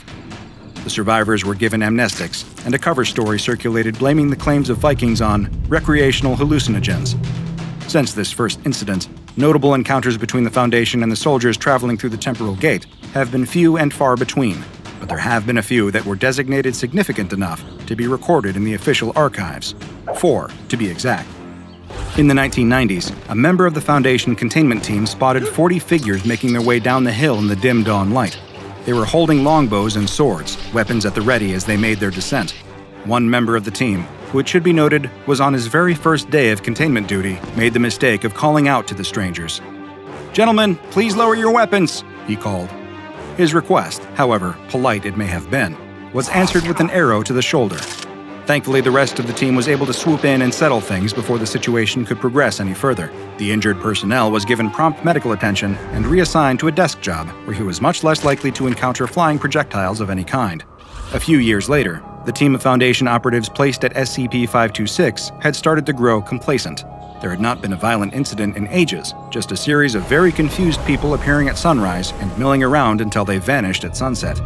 It seemed that most of the subjects passing through the temporal rift were not as bloodthirsty as one might expect. Then, one operative was startled out of a daydream by the thunk of a stone axe hitting a tree near his head. He and the rest of his team looked up to see a group of 30 men clad in animal skins pouring down the hillside, rushing right for them.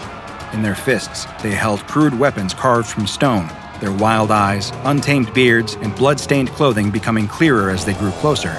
Fortunately for the SCP Foundation, these cavemen had brought clubs to a semi-automatic rifle fight. They opened fire, and within minutes, not a single hide-clad man was left standing. It was a bit awkward, looking at their fallen bodies for the rest of the day, but the team saw no point in moving them if they were just going to disappear that night anyway. One task force member spent the rest of the day looking at his hands, paranoid he may have shot one of his ancient ancestors and erased himself from the timeline in a Back-to-the-Future-like fashion. This was, thankfully, not the case. Several more years passed, and the century turned to usher in the new millennia.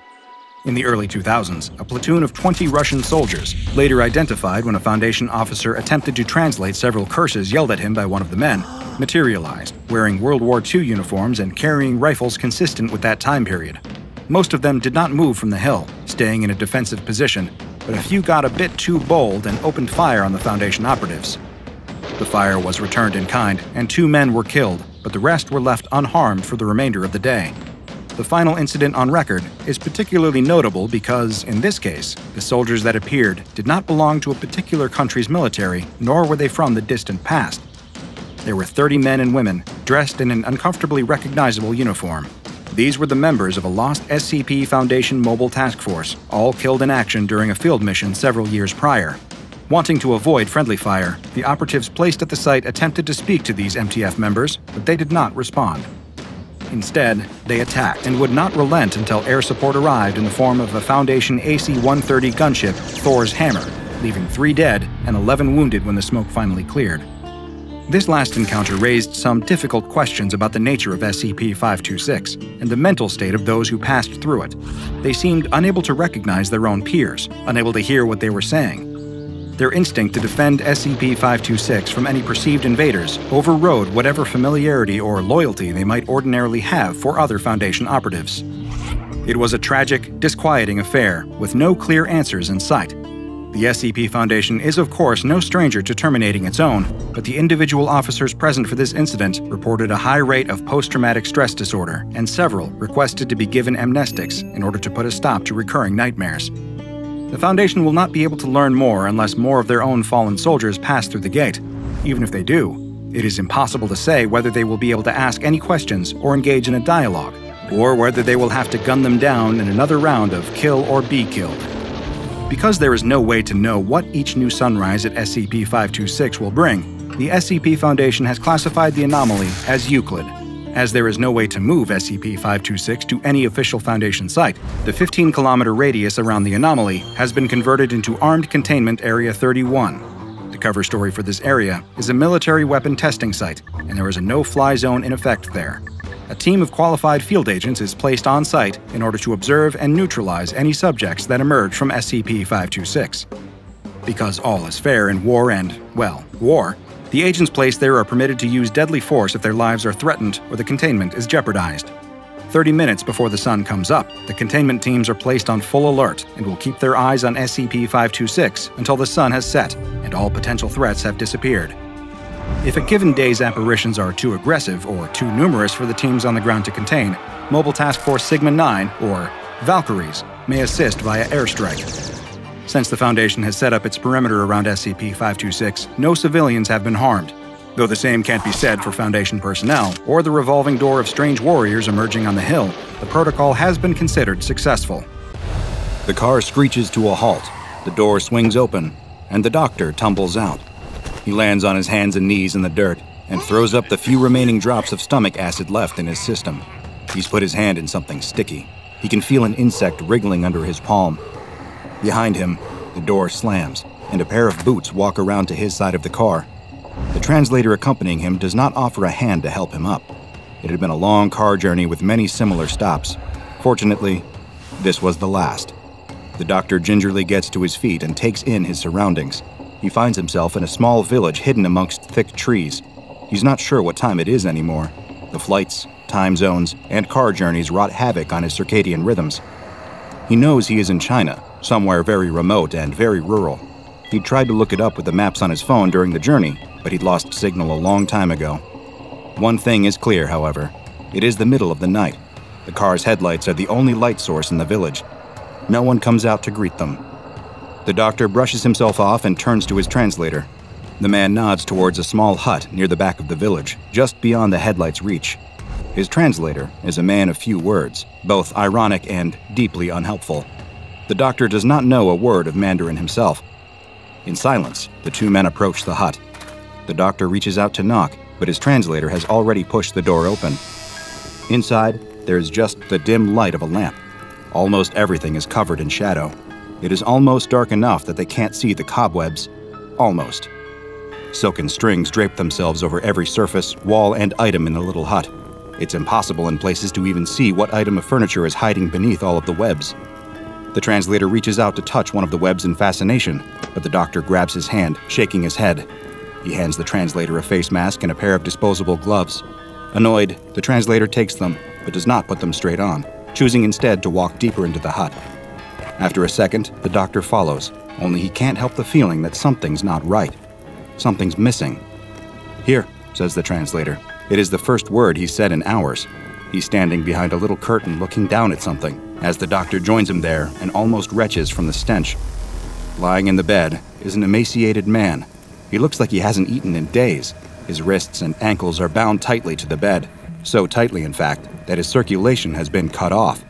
The doctor can see right away the telltale signs of gangrene spreading across his palms. But they're too late. The man isn't moving. His bony chest isn't rising or falling. Worst of all, he must have been dead for a while now. There are sheets of spiderwebs draped over his sallow skin, like some kind of deathly funeral shroud. The translator mutters something in Mandarin. It doesn't take a PhD to pick up on the evident frustration in his voice. A whole night of driving out to the middle of nowhere for nothing. The translator kicks over a wooden stool. The sound is muffled by the thick layer of cobwebs as he storms out of the hut. But something is wrong here. The doctor can't walk out just yet. Toxicology. That's his field. Poisons, toxins, infections, bites. But that's the thing.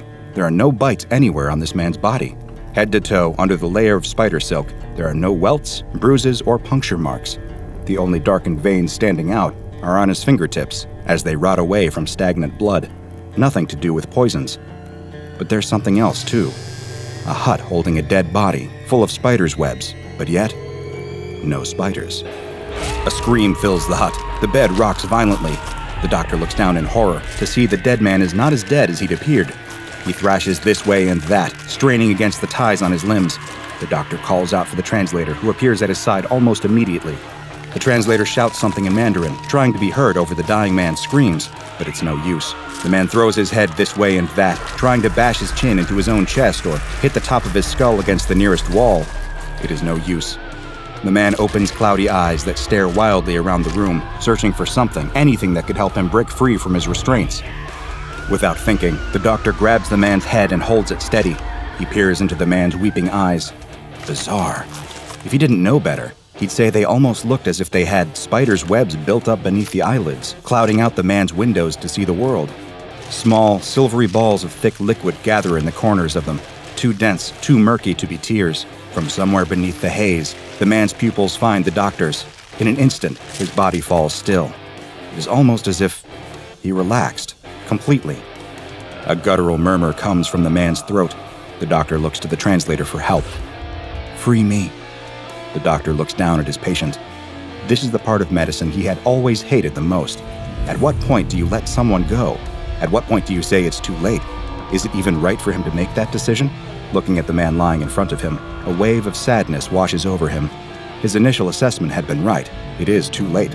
Even if he could treat the gangrene in the man's limbs with amputation, There's still starvation and dehydration to deal with, and then the apparent venom from the spiders.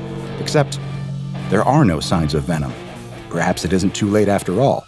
With the right treatment, there may be a chance to... The man's wrist snaps, becoming a loose glove of broken bone that's easily pulled from the restraint. A foul stench of exposed, rotten flesh hits the doctor like a slap in the face. He reels back in horror as the man pulls his other decimated hand free too. Unbound by his bed, the man lets out an animalistic roar. Sitting up in the bed, he tips his head back and starts pounding at it with what is left of his hands. Jagged wrist bones, barely housed by paper-thin skin, slam repeatedly into his forehead, harder and harder with each hit. The doctor is frozen to the spot, staring as the man smashes his own head. Skin splits, revealing white bone. Bone cracks. Then, with one last effort that seems to take every remaining morsel of the man's energy, he turns and crunches his fractured skull against the wall, caving the front half of his head in like a deflated basketball. Silence, more terrifying than any sound, fills the hut. The doctor stares at the body. An almost comical image pops into his head. The head looks like just a red plastic bag that someone had left on the floor, full of shards of broken pottery. He almost smiles. But then, the spiders appear. Just one at first, then 10, then a stream, then an eruption, spewing out of the gaps in the man's head like water shooting out of a collapsing dam. The tiny pink spiders flood the room, shooting up the walls into every crack and crevice, writhing and rippling around their feet. That breaks the doctor's paralysis. He and the translator sprint for the door. They crash through it and cover the length of the village in seconds. Grabbing the door handles, they haul themselves up into the 4x4. The translator slams it into reverse and almost crashes into a tree as he turns them around and back onto the dirt trail. They drive all through the night, not talking. The doctor gets control of his breathing, but his heart does not stop hammering the whole time. He cannot shake the images that fill his head. Spiders. Tiny pink spiders. Everywhere. The sun is just rising when the driver suddenly pulls over sharply. His eyes are wide, his face deathly pale. He doesn't say a word as he sits forward, reaches down the back of his shirt, and pulls out one tiny pink spider. The doctor yells in shock and hurriedly grabs a sample pot for the man to throw the spider into. The two men sit there in the front of the car in the warm morning light, staring through the glass at the Arachnid. It looks soft. That's the most bizarre thing about it. Rather than having a hard, dark exoskeleton like other spiders, this one looks fleshy. No, that's not quite right. It looks fatty. It looks squishy, like parts of the body that get exposed in traumatic crashes. Wrinkles and folds of pink, mushy cells with fatty deposits. Except it cannot be made from those kinds of things. It's a spider. As they watch, the spider seems to recognize their attention. It stands up on its back 4 legs and races the remaining ones in the air. It looks almost as if it is doing some kind of mating dance for them. It turns its back to them, revealing a pattern of brightly colored dots across its abdomen. The doctor drags his eyes away from the dance. The sun is gone. Night has fallen again. His stomach stabs at him in hunger. But that can't be right. It was sunrise only a few seconds ago. The headache had started as he sat down on his flight. Now, 5 hours in and somewhere over an ocean, he knows he is not going to sleep tonight. He can't get the image of all those spiders out of his mind. He needs to report this. And he will, definitely. But not yet. A spider crawls up the seat in front of him. His heart stops, and he sits back violently in his seat, eyes wide. On the floor of the plane, pink spiders everywhere. They're not real. They're not real, just his imagination. He needs some rest. That's what he needs. He'll fly home, wait for the headache to pass. Then he can call someone. But right now, he just feels too groggy to do any of that. The adrenaline of his hallucination passes as quickly as it had come. He can feel the glass pot in his pocket tapping occasionally, begging for his attention. His head aches. He runs a hand through his hair. That can't be. Is he really growing gray hairs already?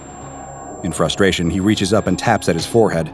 Much to his surprise, the headache disappears almost instantaneously. If anything, it feels good. He sits there for several minutes, drumming a couple of fingers against his forehead, and before he knows it, he's fast asleep. All his fears and anxieties long behind him. Only they are not behind him. Once he touches down, he goes straight home to his apartment. No spiders to be seen. Why not? Shouldn't there be more spiders?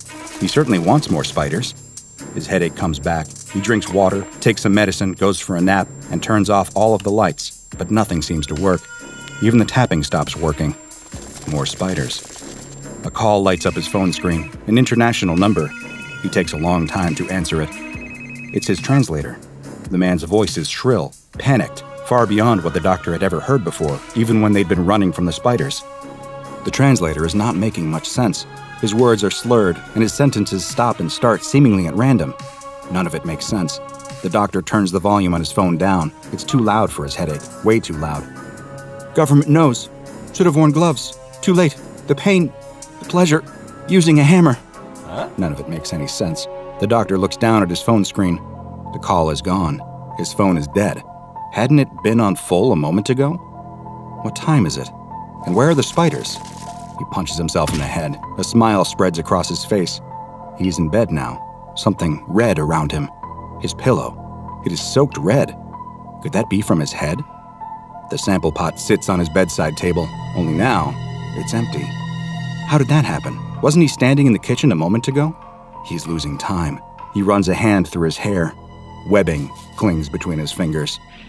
He sits under his desk with a hammer in his hand, euphoria washing over his body. Just once more. 8 more times. He hits the hammer against his forehead. Endorphins flood every cell of his body, so powerful he almost passes out as the pleasure chemicals crawl inside of him, oozing silk through the pores of his skin. Webs hang all over his apartment now. Just one more hit. 8 more hits. That feeling, it's just so. His wrists, his ankles. How many limbs? 4. Not enough. That light. Where is he? Figures crowd around him. It is hard to see them. Something's in his eye. Everything looks blurry and far away. The pain is back. His head. Someone, please. He screams and pulls against the bindings on his limbs. The pain. It's impossible. He needs to make it stop. Just one hit. Just one more hit from the hammer. That'll be enough. Something is behind his eye. He can feel it. Something crawling on the back of his eyeball. But that doesn't matter. None of it matters, except getting his pain to stop. No more headaches. Just one more hit. That's all he needs. The hospital staff have never seen anything like this before. They're out of their depth here. In the dead of night, they arrange for the doctor to be transferred to a specialist facility in the back of an ambulance. It is a challenge to get him out of his bed, as the spider's webs secreting from his skin have all but tied him to the linen. As fate would have it, a drunk driver gives the doctor his final wish. Not seeing a red light, the driver plows full speed into the side of the ambulance, sending it spinning off the road and down a hill, killing everyone inside, including the doctor. When police arrive at the scene in the early hours of the morning, they find the driver sitting on his own, staring at some small insect by the wreckage. The driver is unharmed by the incident. His only complaint as he spends the following night in police custody is that he feels a mild headache coming on. Anyone experiencing that headache is likely already too far gone from their exposure to SCP-632, an anomalous species of cognitohazardous arachnids nicknamed Intrusive Arachnid Thoughts. Unconfirmed reports of mysterious spider colonies have been springing up across Asia, particularly in rural China, for several decades in connection with this anomaly. In 1972, the population of an unnamed town in the Anhui province were found to have been almost entirely wiped out. An entire town of corpses, each with their heads caved in, brain matter missing. With 106 dead, with 23 injured, this case is to this day the deadliest confirmed SCP-632 breach. Strange as it may be, physiologically speaking, SCP-632 could be considered cute. Their bodies are squishy in texture, bright pink, and are in fact made up of human tissue, brain tissue to be exact, coated in a layer of protective fat. As happened to our unfortunate doctor, SCP-632 reproduces parasitically within the human skull. The exact mechanics of this process remain unclear. It is believed that SCP-632 infects its human host through a selection of sensory triggers. Those infected have each testified to having been exposed to the following. Firstly, viewing the pattern on SCP-632's abdomen exposed during the dance that the spiders often do under observation. Secondly, making physical contact with SCP-632. And lastly, through exposure to as yet unidentified chemical compounds secreted by the older SCP-632 instances. This is where luck was not on our doctor's side. He was smart enough to wear gloves during his encounter with SCP-632 in China, which may have been enough to protect him from being infected. However, upon his arrival as he fell out of the car, his hand landed directly in an SCP-632 web housing a solitary live spider. If he had remembered his car sickness tablets, this could have all been avoided. Within 3 hours of initial exposure to SCP-632, the subject will start to experience mild headaches, followed by an uncanny sensation that their skin is growing silk. During this period, MRI scans have found that small filament-like structures start to form within the host's brain tissue. As these filaments multiply and spread throughout the brain, the subjects report developing an obsession with spiders. The brain tissue steadily deteriorates, leading to changes in personality and mood, as well as irrational behavior. Over the coming days, the headaches grow more severe as the filament cells press against the blood vessels lining the inside of the skull. Subjects find that they can relieve this sensation by tapping or hitting their forehead, replacing it with a pleasurable feeling as the filaments release endorphins upon impact. This is part of the sinister final act of SCP-632's reproduction. After 6 to 7 days, as the host's headaches worsen, they find they have to hit their skull harder and harder to alleviate the pain and get that chemical high. Eventually, driven mad by the pain inside their head, they crack through their own skull. At this point, all of the gestating spiders that have been forming within the filaments in their brain, estimated to number between 80 and 200, can escape through the opening. Because of its unique containment difficulties caused by its cognitohazardous properties, SCP-632 has been given the Euclid object class. There is currently 1 live colony of SCP-632 stored in the biological containment wing of Site-52. The colony is housed in a small enclosure measured 20 centimeters by 40 centimeters by 20 centimeters and sustained on a diet of insects and water supplied through a vacuum chute. All personnel that work in proximity to SCP-632 are regularly screened.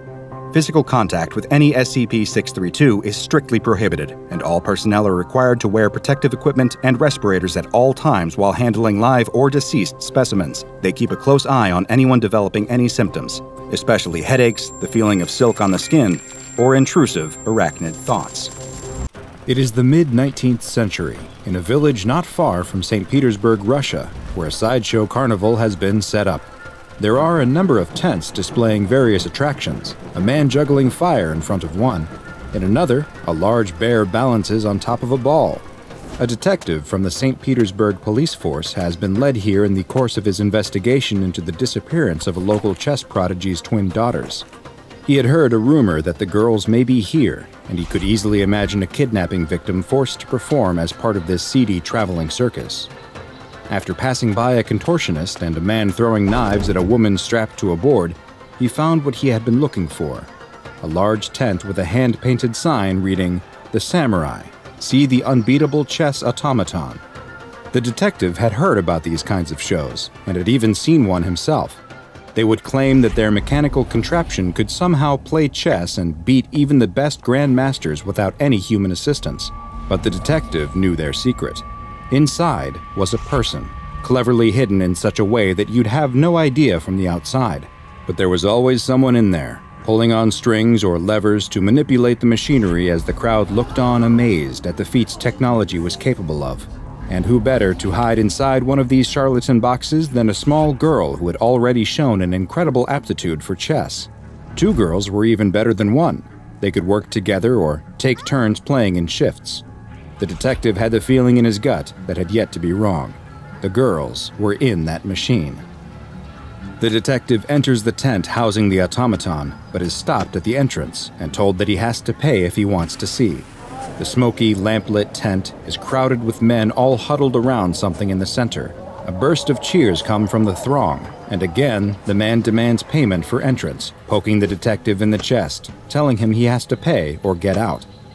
The detective asks if he's the owner of the machine, but the man says he's just the exhibitor. He again stresses that the man has to pay or he'll be forced to leave, again punctuating his point with a stern poke to the chest. As the man pokes the detective again, though, the detective grabs his hand and twists his arm behind his back. He asks again who the owner of the machine is, but the exhibitor, through gritted teeth, tells him he really doesn't know. He only communicates through letters and doesn't know the owner's real name, or even what he looks like. The detective shoves the man aside and heads deeper into the tent. He enters the crowd of men, pushing them aside, and finally sees what everyone has been so amazed by. There in the middle of the room is a chessboard on top of a steel table connected to a small steam engine. Sitting next to the table is a stationary suit of samurai armor, and across from that is a Russian man who appears to be deep in thought. He is playing chess, and his game against the samurai does not look to be going well. The detective sees the man make his move, and then, almost instantaneously, a piece moves by itself across the board in response. The man buries his head in his hands. Checkmate.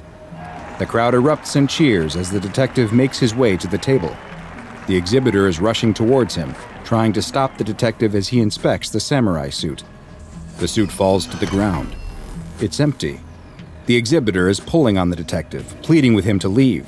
The detective knows the girls are in here, though. If not in the suit of armor, then under the table itself. The detective grabs the chessboard and pulls. To his surprise, it comes off easily. And underneath is machinery. A complicated series of tubes, magnets, and gears whir and hum with electric current. The detective can hardly comprehend what he's looking at until he spots it. There in the middle of the machinery are 2 glass jars, connected to the rest of the device by wires. There's a pink blob of organic material in each jar. Brain matter. And they are labeled with the missing girls' names. This is SCP-1875, also known as the Antique Chess Computer. SCP-1875 is a chess automaton from the Victorian period that is made up of 4 main components. The first of which, SCP-18751, is a steel table measuring 72 centimeters by 72 centimeters by 64 centimeters, with a standard 8x8 chessboard painted on top. Inside the steel box is a sophisticated piece of machinery that combines mechanical and biological elements. The movement of the pieces comes by way of magnets, with the moves themselves appearing to be decided by an analytical engine. Integrated into the analytical engine is brain tissue from the twin 14-year-old daughters of a Russian chess prodigy who went missing during the 19th century and were never found. The pieces, which have been designated SCP-18752, form a standard 32-piece chess set and are carved in an Oriental style. The pieces have magnetic bases, and the tops have been identified as being carved human bone and genetically matching the brain tissue in the machine. SCP-18753 is a small steam engine with variable speeds that is connected to the machine via a drive shaft. SCP-18754 is a suit of 18th century Gusoku-style samurai armor. The armor appears to have no actual connection to the machine, mechanical or otherwise, and it now seems as though the armor was merely a prop, though multiple Foundation researchers have reported feeling a sense of unease and anxiety after making eye contact with the suit's mask. SCP-1875 continues to be fully operational and even has adjustable difficulty levels depending on which speed the steam engine is set to.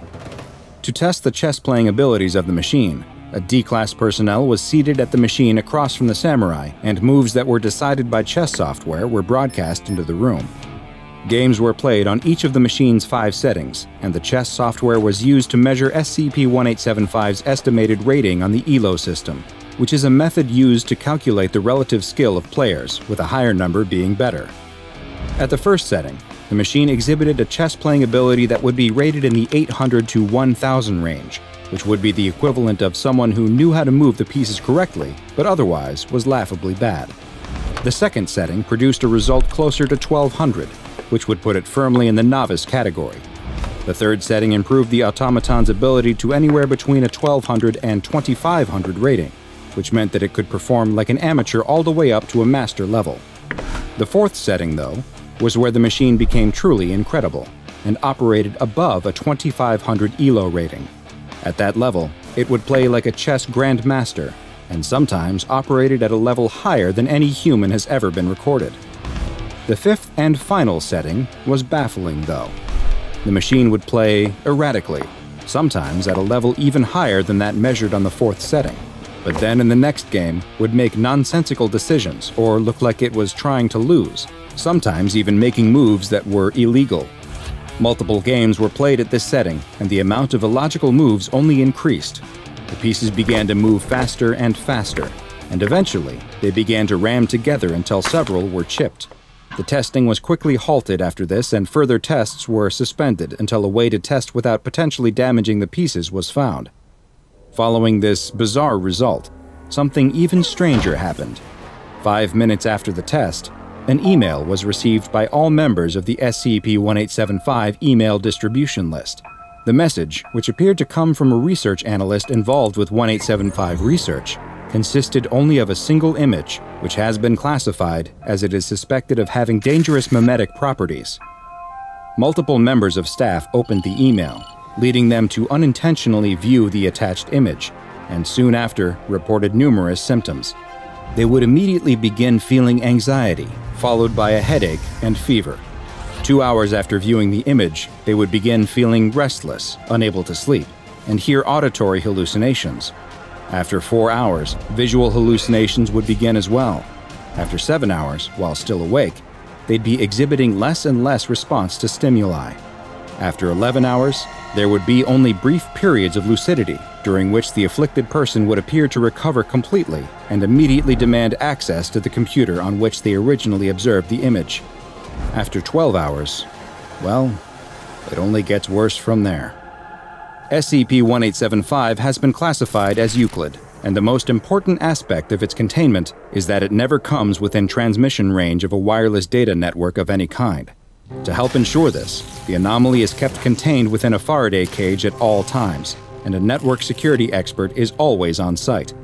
During testing, the steam engine's speed is only to be placed on one of the first 4 settings, and never the 5th.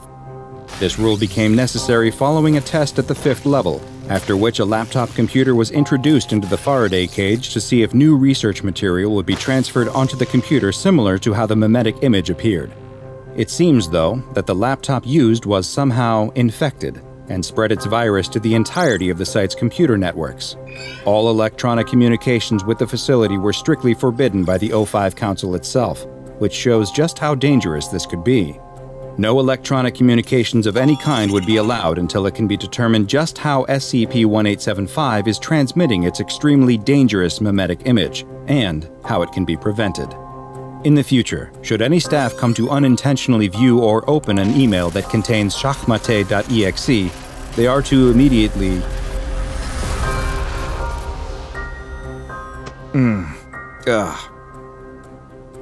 What happened? No, I'm fine. Are we still recording? Yeah, no, I can take it from, The group of children on their bikes stare intently at the large, abandoned house. Rumors have been circulating all school year about a monster that lives inside. One child tells the others about the kid from a couple towns over who went inside and never came back out, and it's easy to believe that something evil could be lurking inside the rundown home with its peeling paint and many broken windows. The children begin teasing each other, daring one another to go in and see the monster for themselves. No one seems especially eager to volunteer, though, as they all egg each other on. As the group of children joke about who should be forced to go inside, another comes riding up behind them, struggling to catch his breath. "You left me behind again," he complains. Clearly, this is not the first time that this smallest child of the group has been made to try and keep up with his bigger and faster friends. The bigger kids all turn to look at him. They don't need to discuss it any further. The answer to who must go inside has already been decided. The smaller child tries to protest, but ultimately, what decision does he have but to go inside? He can't let everyone else think that he's a chicken. He's got to prove once and for all that he's just as tough as any of them. Without another word, he lets his bike fall into the dirt and makes his way towards the big, creepy house. The door pushes open without any resistance, and the boy looks into the dark house. The boy steps inside, and the floorboards creak loudly under his feet. The inside looks much like the outside, old, worn, and abandoned. But then, he hears something, a scratching noise coming from above him. He turns to leave, but he can see all of his friends through the doorway, and they motion for him to keep going. The boy steels his nerves and turns back. He's going to show them just how brave he is. The boy starts up the stairs, each one groaning as he steps onto it. He reaches the top of the stairs to find a landing with more rooms, each full of dirt and debris. There's spray paint on many of the walls and lots of trash. It looks like teens may use this as a place to hang out. But there at the other side of the landing is one more room, and the door is shut. From outside, the group of children can see through the upper windows as the boy makes his way through the house. They're not laughing and teasing any longer. In fact, they're impressed by how bravely he is exploring the old home. Though none of them would admit it out loud, he's earning their respect. The boy reaches the shut door at the end of the hall and presses his ear to it, but he doesn't hear anything inside. He places his hand on the doorknob and slowly opens it. The boy screams and falls backwards. as the cat that was hiding inside panics and jumps through one of the open windows. The boy can't help but laugh. Of course it was just a... The boy screams again as the floor gives way beneath him, and he crashes down onto the first floor in a pile of debris. He's stunned by the fall before starting to scream again as that floor gives way too. His yelling is silenced by the air being knocked out of him as he hits the basement floor. He's covered in dust and pieces of 2 floors he fell through. He feels bruised and sore, but he can wiggle his fingers and toes. He's not paralyzed, and it doesn't even feel like he's broken a bone. Maybe he's okay. But no, he's definitely not okay. Because suddenly, there's something picking him up off the floor. As his eyes adjust to the dark basement, he sees what it is that's holding him. It's half man, half machine, a huge, disgusting mix of metal and flesh. The boy is too scared to scream anymore as the creature's unmoving, dead-looking eyes stare straight into his. Its face looks as though the skin has been stretched across a human metallic skull. The boy can only watch as the monster raises its sharp, metallic fingers and brushes the dirt out of the boy's hair. The boy starts to whimper, but whatever this thing is, it doesn't seem to want to hurt him. A tinny, robotic voice coming from a small device on the creature's face suddenly breaks the silence. Al anta ala mayuram. The boy doesn't understand, but the robotic man tilts his horrific head to the side and repeats the same thing. The boy is still confused, but he feels like the robot is trying to tell him something. He somehow gets the sense that it's not going to hurt him. Is this the monster that everyone has been afraid of? A misunderstood machine man living down here in the basement? The robot flinches as something is smashed on the back of his head. He tosses the boy to the side and turns to see the boy's friends, each of them armed with pieces of wood and other scraps as weapons. They've come here to save their friend from the monster that they dared him to find. Another runs up to strike the robot, but before he can reach him, he falls to his knees in pain, as do the rest of the children. The creature has begun emitting a high-frequency noise, and the children try to cover their ears. They all feel a searing pain that makes it feel as though their heads will explode. The piercing noise continues to ring out, but the monster looks like it has entered some kind of dormant state and is no longer moving. The small boy is able to slowly get back to his knees, hands still clasped to the side of his head, and stand up. He runs past the monster and his friends who are writhing on the floor in pain, up the stairs and out of the old house.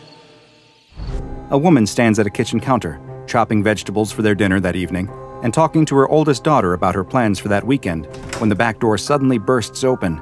Standing there is her son, the small boy. He's barely able to whisper the words, "Monster. There's a monster in the basement," before he collapses, blood pouring from his ears and nose, before he begins convulsing on the floor. At the local police station, an officer is speaking on the phone. "I see. Yes, that is quite strange. A metal man? You don't say. I'll send someone out there right away. Don't go anywhere." The police officer hangs up the phone and looks around, making sure no one is nearby or listening to him, and then takes out his cell phone. He dials a number from memory, and someone answers on the other end almost immediately. "Yes, this is Field Agent Patch," the police officer says. "You need to get a containment team out here right away, and a good one too. I don't know what it is, but it's dangerous." An SCP Foundation mobile task force that specializes in containing dangerous humanoid threats soon arrived at the house and took the anomaly into captivity. Misinformation teams concocted a cover story about a gas leak leading to the unfortunate deaths of several of the town's children and administering amnestics to any potential witnesses. Once the messy business of containment was over, though, it was time to figure out just what this strange creature was. SCP-003 appears to have at one time been a Caucasian human male, though its appearance now is far different than it once was. This bipedal humanoid creature stands 2.5 meters tall and weighs roughly 200 kilograms.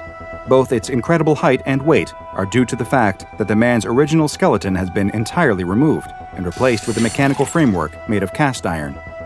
The metal skeleton is much larger than the original bones, and in many places SCP-203's skin has split from being stretched over it, revealing the mechanical structure underneath.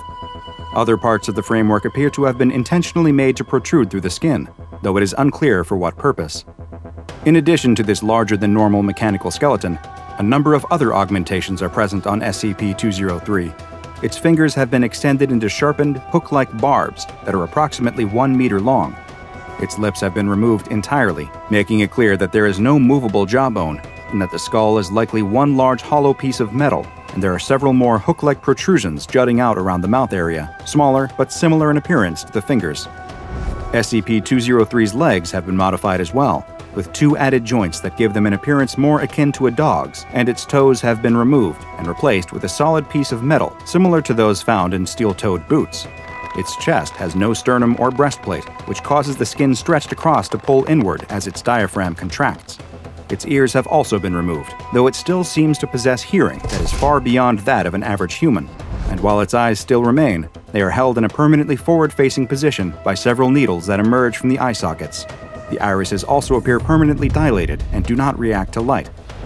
In place of a mouth is a small speaker covered by a metal grate that is capable of producing basic vocalizations, though with a distinctly robotic sound to them. Tests have shown that SCP-003 has a basic understanding of English, but its own primary language seems to be a type of Arabic, though there are no records of the exact dialect. SCP-003 does not need to eat or drink, and without any visible mouth, it is likely incapable of either. Instead, it runs off of a power cell located within its body that will provide energy for up to 72 hours. After those 3 days, SCP-003 will shut down and enter a hibernation state for 3 to 4 hours, during which its power source will recharge, providing it with another 72 hours of energy. All attempts to examine SCP-003 by either X-ray, CT, ultrasound, and other forms of diagnostic imagery have failed, and attempts at exploratory surgery have triggered its defense mechanisms, which are both painful and deadly. When it perceives that it is being threatened in some way, SCP-003 is capable of emitting a high-frequency droning sound that has a profoundly damaging effect on the human nervous system. The effects of this defense mechanism were able to be observed directly when a D-Class personnel accidentally struck SCP-003 and its droning sound was activated. Immediately after being exposed to the sound, D-104 experienced a severe headache. After 15 minutes, the headache grew worse, and D-104 began to bleed from the ears. After a half hour, the D-Class, who had now gone to the infirmary, began to experience seizures and was bleeding from all of his orifices. 10 minutes later, the D-Class was dead. Another test was performed, and the results were nearly identical, with symptoms progressing at roughly the same rate. However, this time, rather than move the D-Class to the infirmary, it was kept in the cell with SCP-203. After 40 minutes, the D-Class was dead, and a few minutes later, 203 finally ceased its droning sound. SCP-203 then approached the body of the deceased D-Class and began to use its own augmentations to start removing the skeleton of the D-Class. While SCP-203 was stopped before it could complete its task, it now appears that the droning sound it produces is a defense mechanism, but may also be a part of the process by which it creates new instances of SCP-203. In interviews with SCP-203, it claims to have no memories of its life prior to its augmentation. It says that it now exists in a near-constant state of pain and confusion, and that the times when its battery is expended and it enters a rest state are its only escape from the pain of its existence. It also claims that it has no memory of what happens once its defense mechanism is activated, nor does it remember what it did to the body of the D-Class that was left in its cell. However, it is unknown just how truthful SCP-203 is being. There has been no way to verify anything that SCP-203 tells researchers, and for the time being, its statements are to be regarded by Foundation staff as an attempt to elicit sympathy or otherwise manipulate them emotionally. It's made several requests for pain-killing medication and anesthetics, but so far, all of these requests have been denied. SCP-203 has been classified as Euclid, and it is kept in a specialized storage bunker at a research site. 2 D-Class personnel equipped with sound filtering equipment guard it at all times, and it is accompanied by an armed escort to any testing or research sessions. Is SCP-203 the ultimate victim? A normal human that was transformed against his will into a crude amalgamation of man and machine? Maybe there is something more to SCP-203, or rather, less. Is SCP-203 fooling all of us? Is this tortured iron soul nothing more than a metallic monster disguising itself with the skin of its last victim? Perhaps with more research, we will one day know the answer. The final bell rings, signaling the end of a new class's first day at middle school. A girl exits the building, her backpack slung over her shoulder, body hunched under its unfamiliar weight. It's been a long and tiring day. Her family just moved to this small Oklahoma town from the big city, and of course, she's spent every minute since then trying to adjust to her new surroundings. It's never easy to be the new kid in town.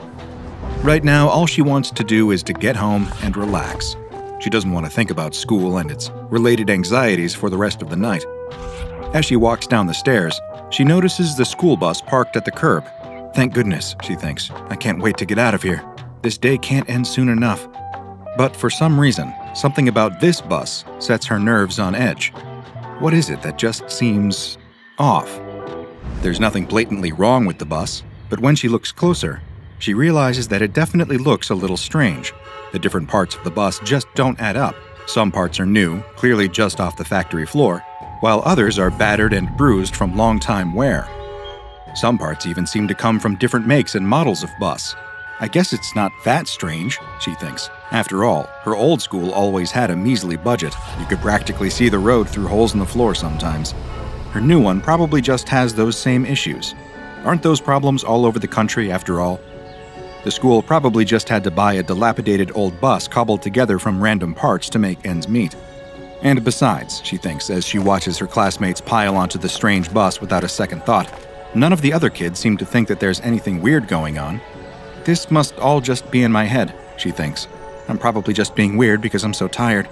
I can't let myself become the new girl and the weird girl. The girl is startled as she hears a voice behind her. Hey! She turns and sees a boy that she recognizes. He sits behind her in class.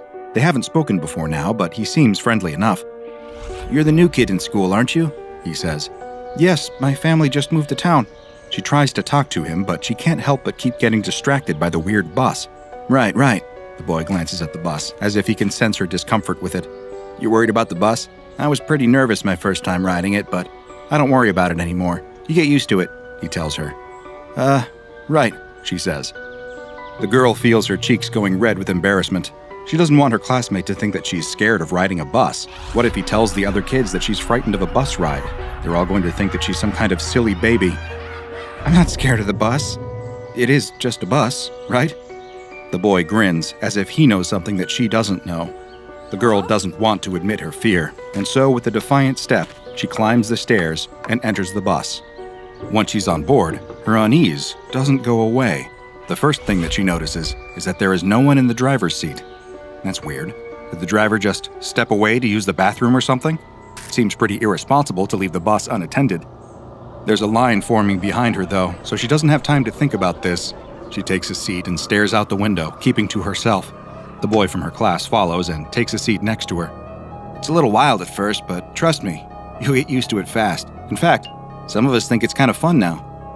The girl blinks in confusion. Who is this weirdo that gets such a kick out of riding the bus? She almost wants to snap at him, to tell him that of course she's not scared of riding the bus. She's ridden the bus hundreds of times back at her old school.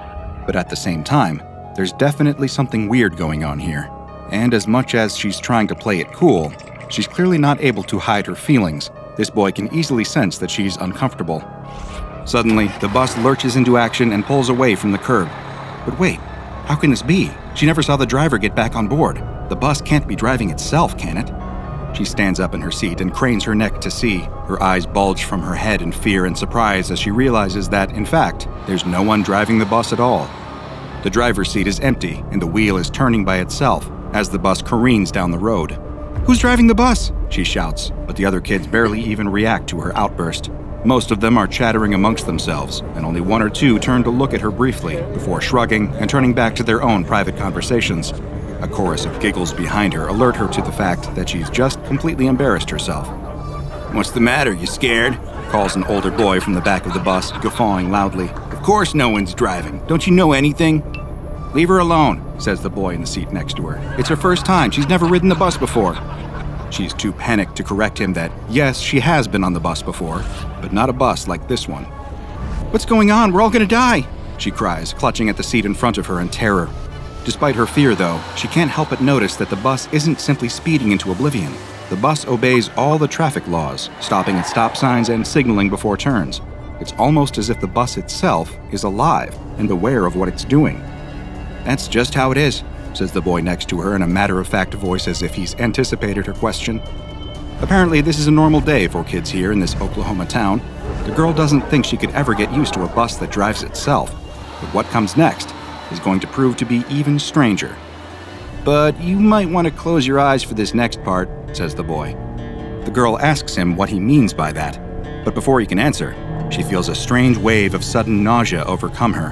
Her vision goes hazy, and the whole world seems to waver in her sight. But the sensation passes quickly, and everything is quickly back to normal. Or is it? She turns to look out the window. The city passing by is familiar. She can recognize many of the same buildings that she passed on her way to school this morning, but now they seem strangely altered. The structures are in advanced states of disrepair, with broken windows and boarded-up doors. The gutters are filled with trash and debris, and the streets seem to be abandoned. The bus takes a left turn down a side street, and the girl catches a brief glimpse of the town city hall in the distance. She gasps. City Hall is on fire. Great gouts of hot red flame pouring from the shattered windows. Sirens echo through the air. The sky above is an ominous red, filled with angry storm clouds with jagged bolts of dry lightning dancing between the thunderheads, and she can see the funnel of a distant tornado making a touchdown in the hills. The bus briefly comes to a stop in front of the library, dutifully obeying a flickering traffic light. The library's windows are dark, but she can vaguely see shapes moving about inside. Electric sparks shoot from malfunctioning street lamps, and downed power cables flail like angry snakes in the street. It looks like some terrible natural disaster has hit the city. But what could it be? Surely she would have heard some warning while she was at school. It wouldn't have just carried on as usual in the classroom while the world outside burned. She turns to the boy next to her, a fearful question on her trembling lips. He seems to know what's going on. Otherwise, how could he be so eerily calm while everything outside the bus is falling apart or on fire? What happened to the city? Was there an earthquake? No, we would have felt it. Was there a hurricane? Every possible disaster scenario runs through her head as she desperately tries to think of an explanation. But what happens next reveals to her that there's no natural explanation for the strange sights that assail her eyes. As she watches through the window, a squadron of armed soldiers march down the street toward the darkened library. Suddenly, the doors fly open and people pour out, screaming as if they're being chased by some unspeakable evil. The girl expects that the soldiers must be here for disaster relief, but she is horrified when, instead of helping the escaping library patrons, they instead open fire upon the crowd. The girl screams in terror, but the other kids barely even notice. They're too busy talking or laughing. One kid is so disinterested in the spectacle outside that he's playing with a handheld game console rather than watch the carnage unfold. How can this be happening? Has the whole world gone crazy? She's filled with terror as she wonders, is the whole town under siege? Is her house still standing? Are her parents safe? Where is this bus even taking her? I told you that you might want to cover your eyes, says the boy next to her. The bus continues on its route, passing all sorts of terrifying sights. A parking lot has been transformed into a mass grave. She watches as uniformed police line up peaceful citizens against a brick wall to brutally execute them by firing squad. Mass riots are taking place in the town's central park. People are yelling obscenities and pounding one another into pulp, while armed law enforcement officers sweep in to escalate the situation. The air is thick with screams, gunfire, and the smell of burning bodies. The shopping mall is overrun with giant spiders, which chase screaming shoppers out of the exits. She sees rats as big as cars scurrying out of the alleyways, grabbing random people with their taloned paws and biting their heads off with their long, sharp incisors. On the distant hills, she can also make out the outlines of even stranger creatures that she cannot identify.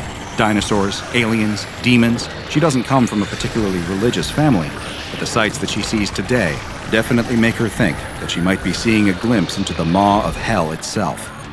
The girl has never seen anything so awful in all her life. To her surprise, several of the other kids cheer as the bus drives past a gaggle of walking corpses.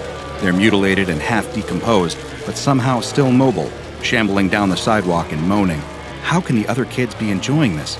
Yeah, yeah, yeah, chant the kids. Zombies, that rules! Maybe we'll get to see them eat some brains for once, cries the older boy in the back of the bus with sudden glee. What is going on? Repeats the girl. It's just the usual bus ride, says the boy next to her. Don't worry, I felt the same way when I first started at this school, but it's really not so bad. I mean, it's kind of cool, isn't it? The girl opens her mouth to respond, but she's suddenly overcome with that familiar feeling of nausea. The world quivers briefly in front of her, and suddenly, everything is back to normal. The sky is clear and blue, the buildings are no longer dilapidated. People are bustling in the streets, going about their usual business. There's no sign of any of the horrors that she just witnessed. No fires, no soldiers, no monsters, and no zombies. The boy next to her commented that they must have been reaching someone's stop. From around the bus, she hears several other kids groan in frustration. They were hoping that they would get to see some exciting zombie carnage, but it looks like that show will have to wait for another time. The bus slowly comes to a halt, and the girl tenses as she hears the hiss of its air brakes. The door opens, and the girl realizes that the bus has stopped in front of her house. She's relieved to see that her house is standing, and she can see her mother gardening in the front yard, safe and sound. Was it all a dream? "This is my stop," says the girl, standing up as if in a daze. The first time's always a little wild," says the boy as she leaves. "Don't worry, tomorrow'll be easier." The girl steps onto the curb and away from the bus. The doors close behind her, and the bus pulls away, continuing on its journey. "Did you enjoy your first day of school today?" asks the girl's mother. The girl can only stare in shock as the bus drives away. What just happened? Did a self-driving bus just take her on a tour of hell before bringing her right to her own doorstep? Or did she really just imagine that whole experience? As you astute Foundation veterans have probably already put together, this new girl at school didn't imagine anything she just saw. That girl just had her first encounter with SCP-3583.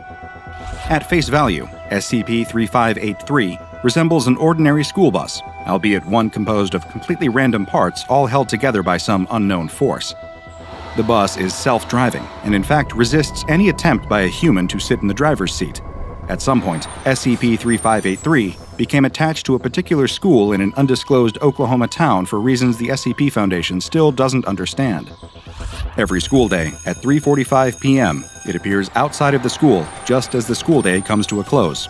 The bus can hold up to 56 children and up to 8 adults.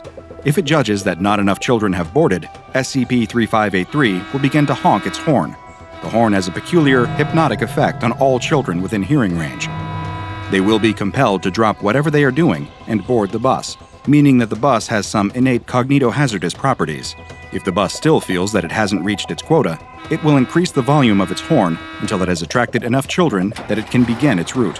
Depending on how many adults have boarded, SCP-3583 has 2 distinct patterns of behavior.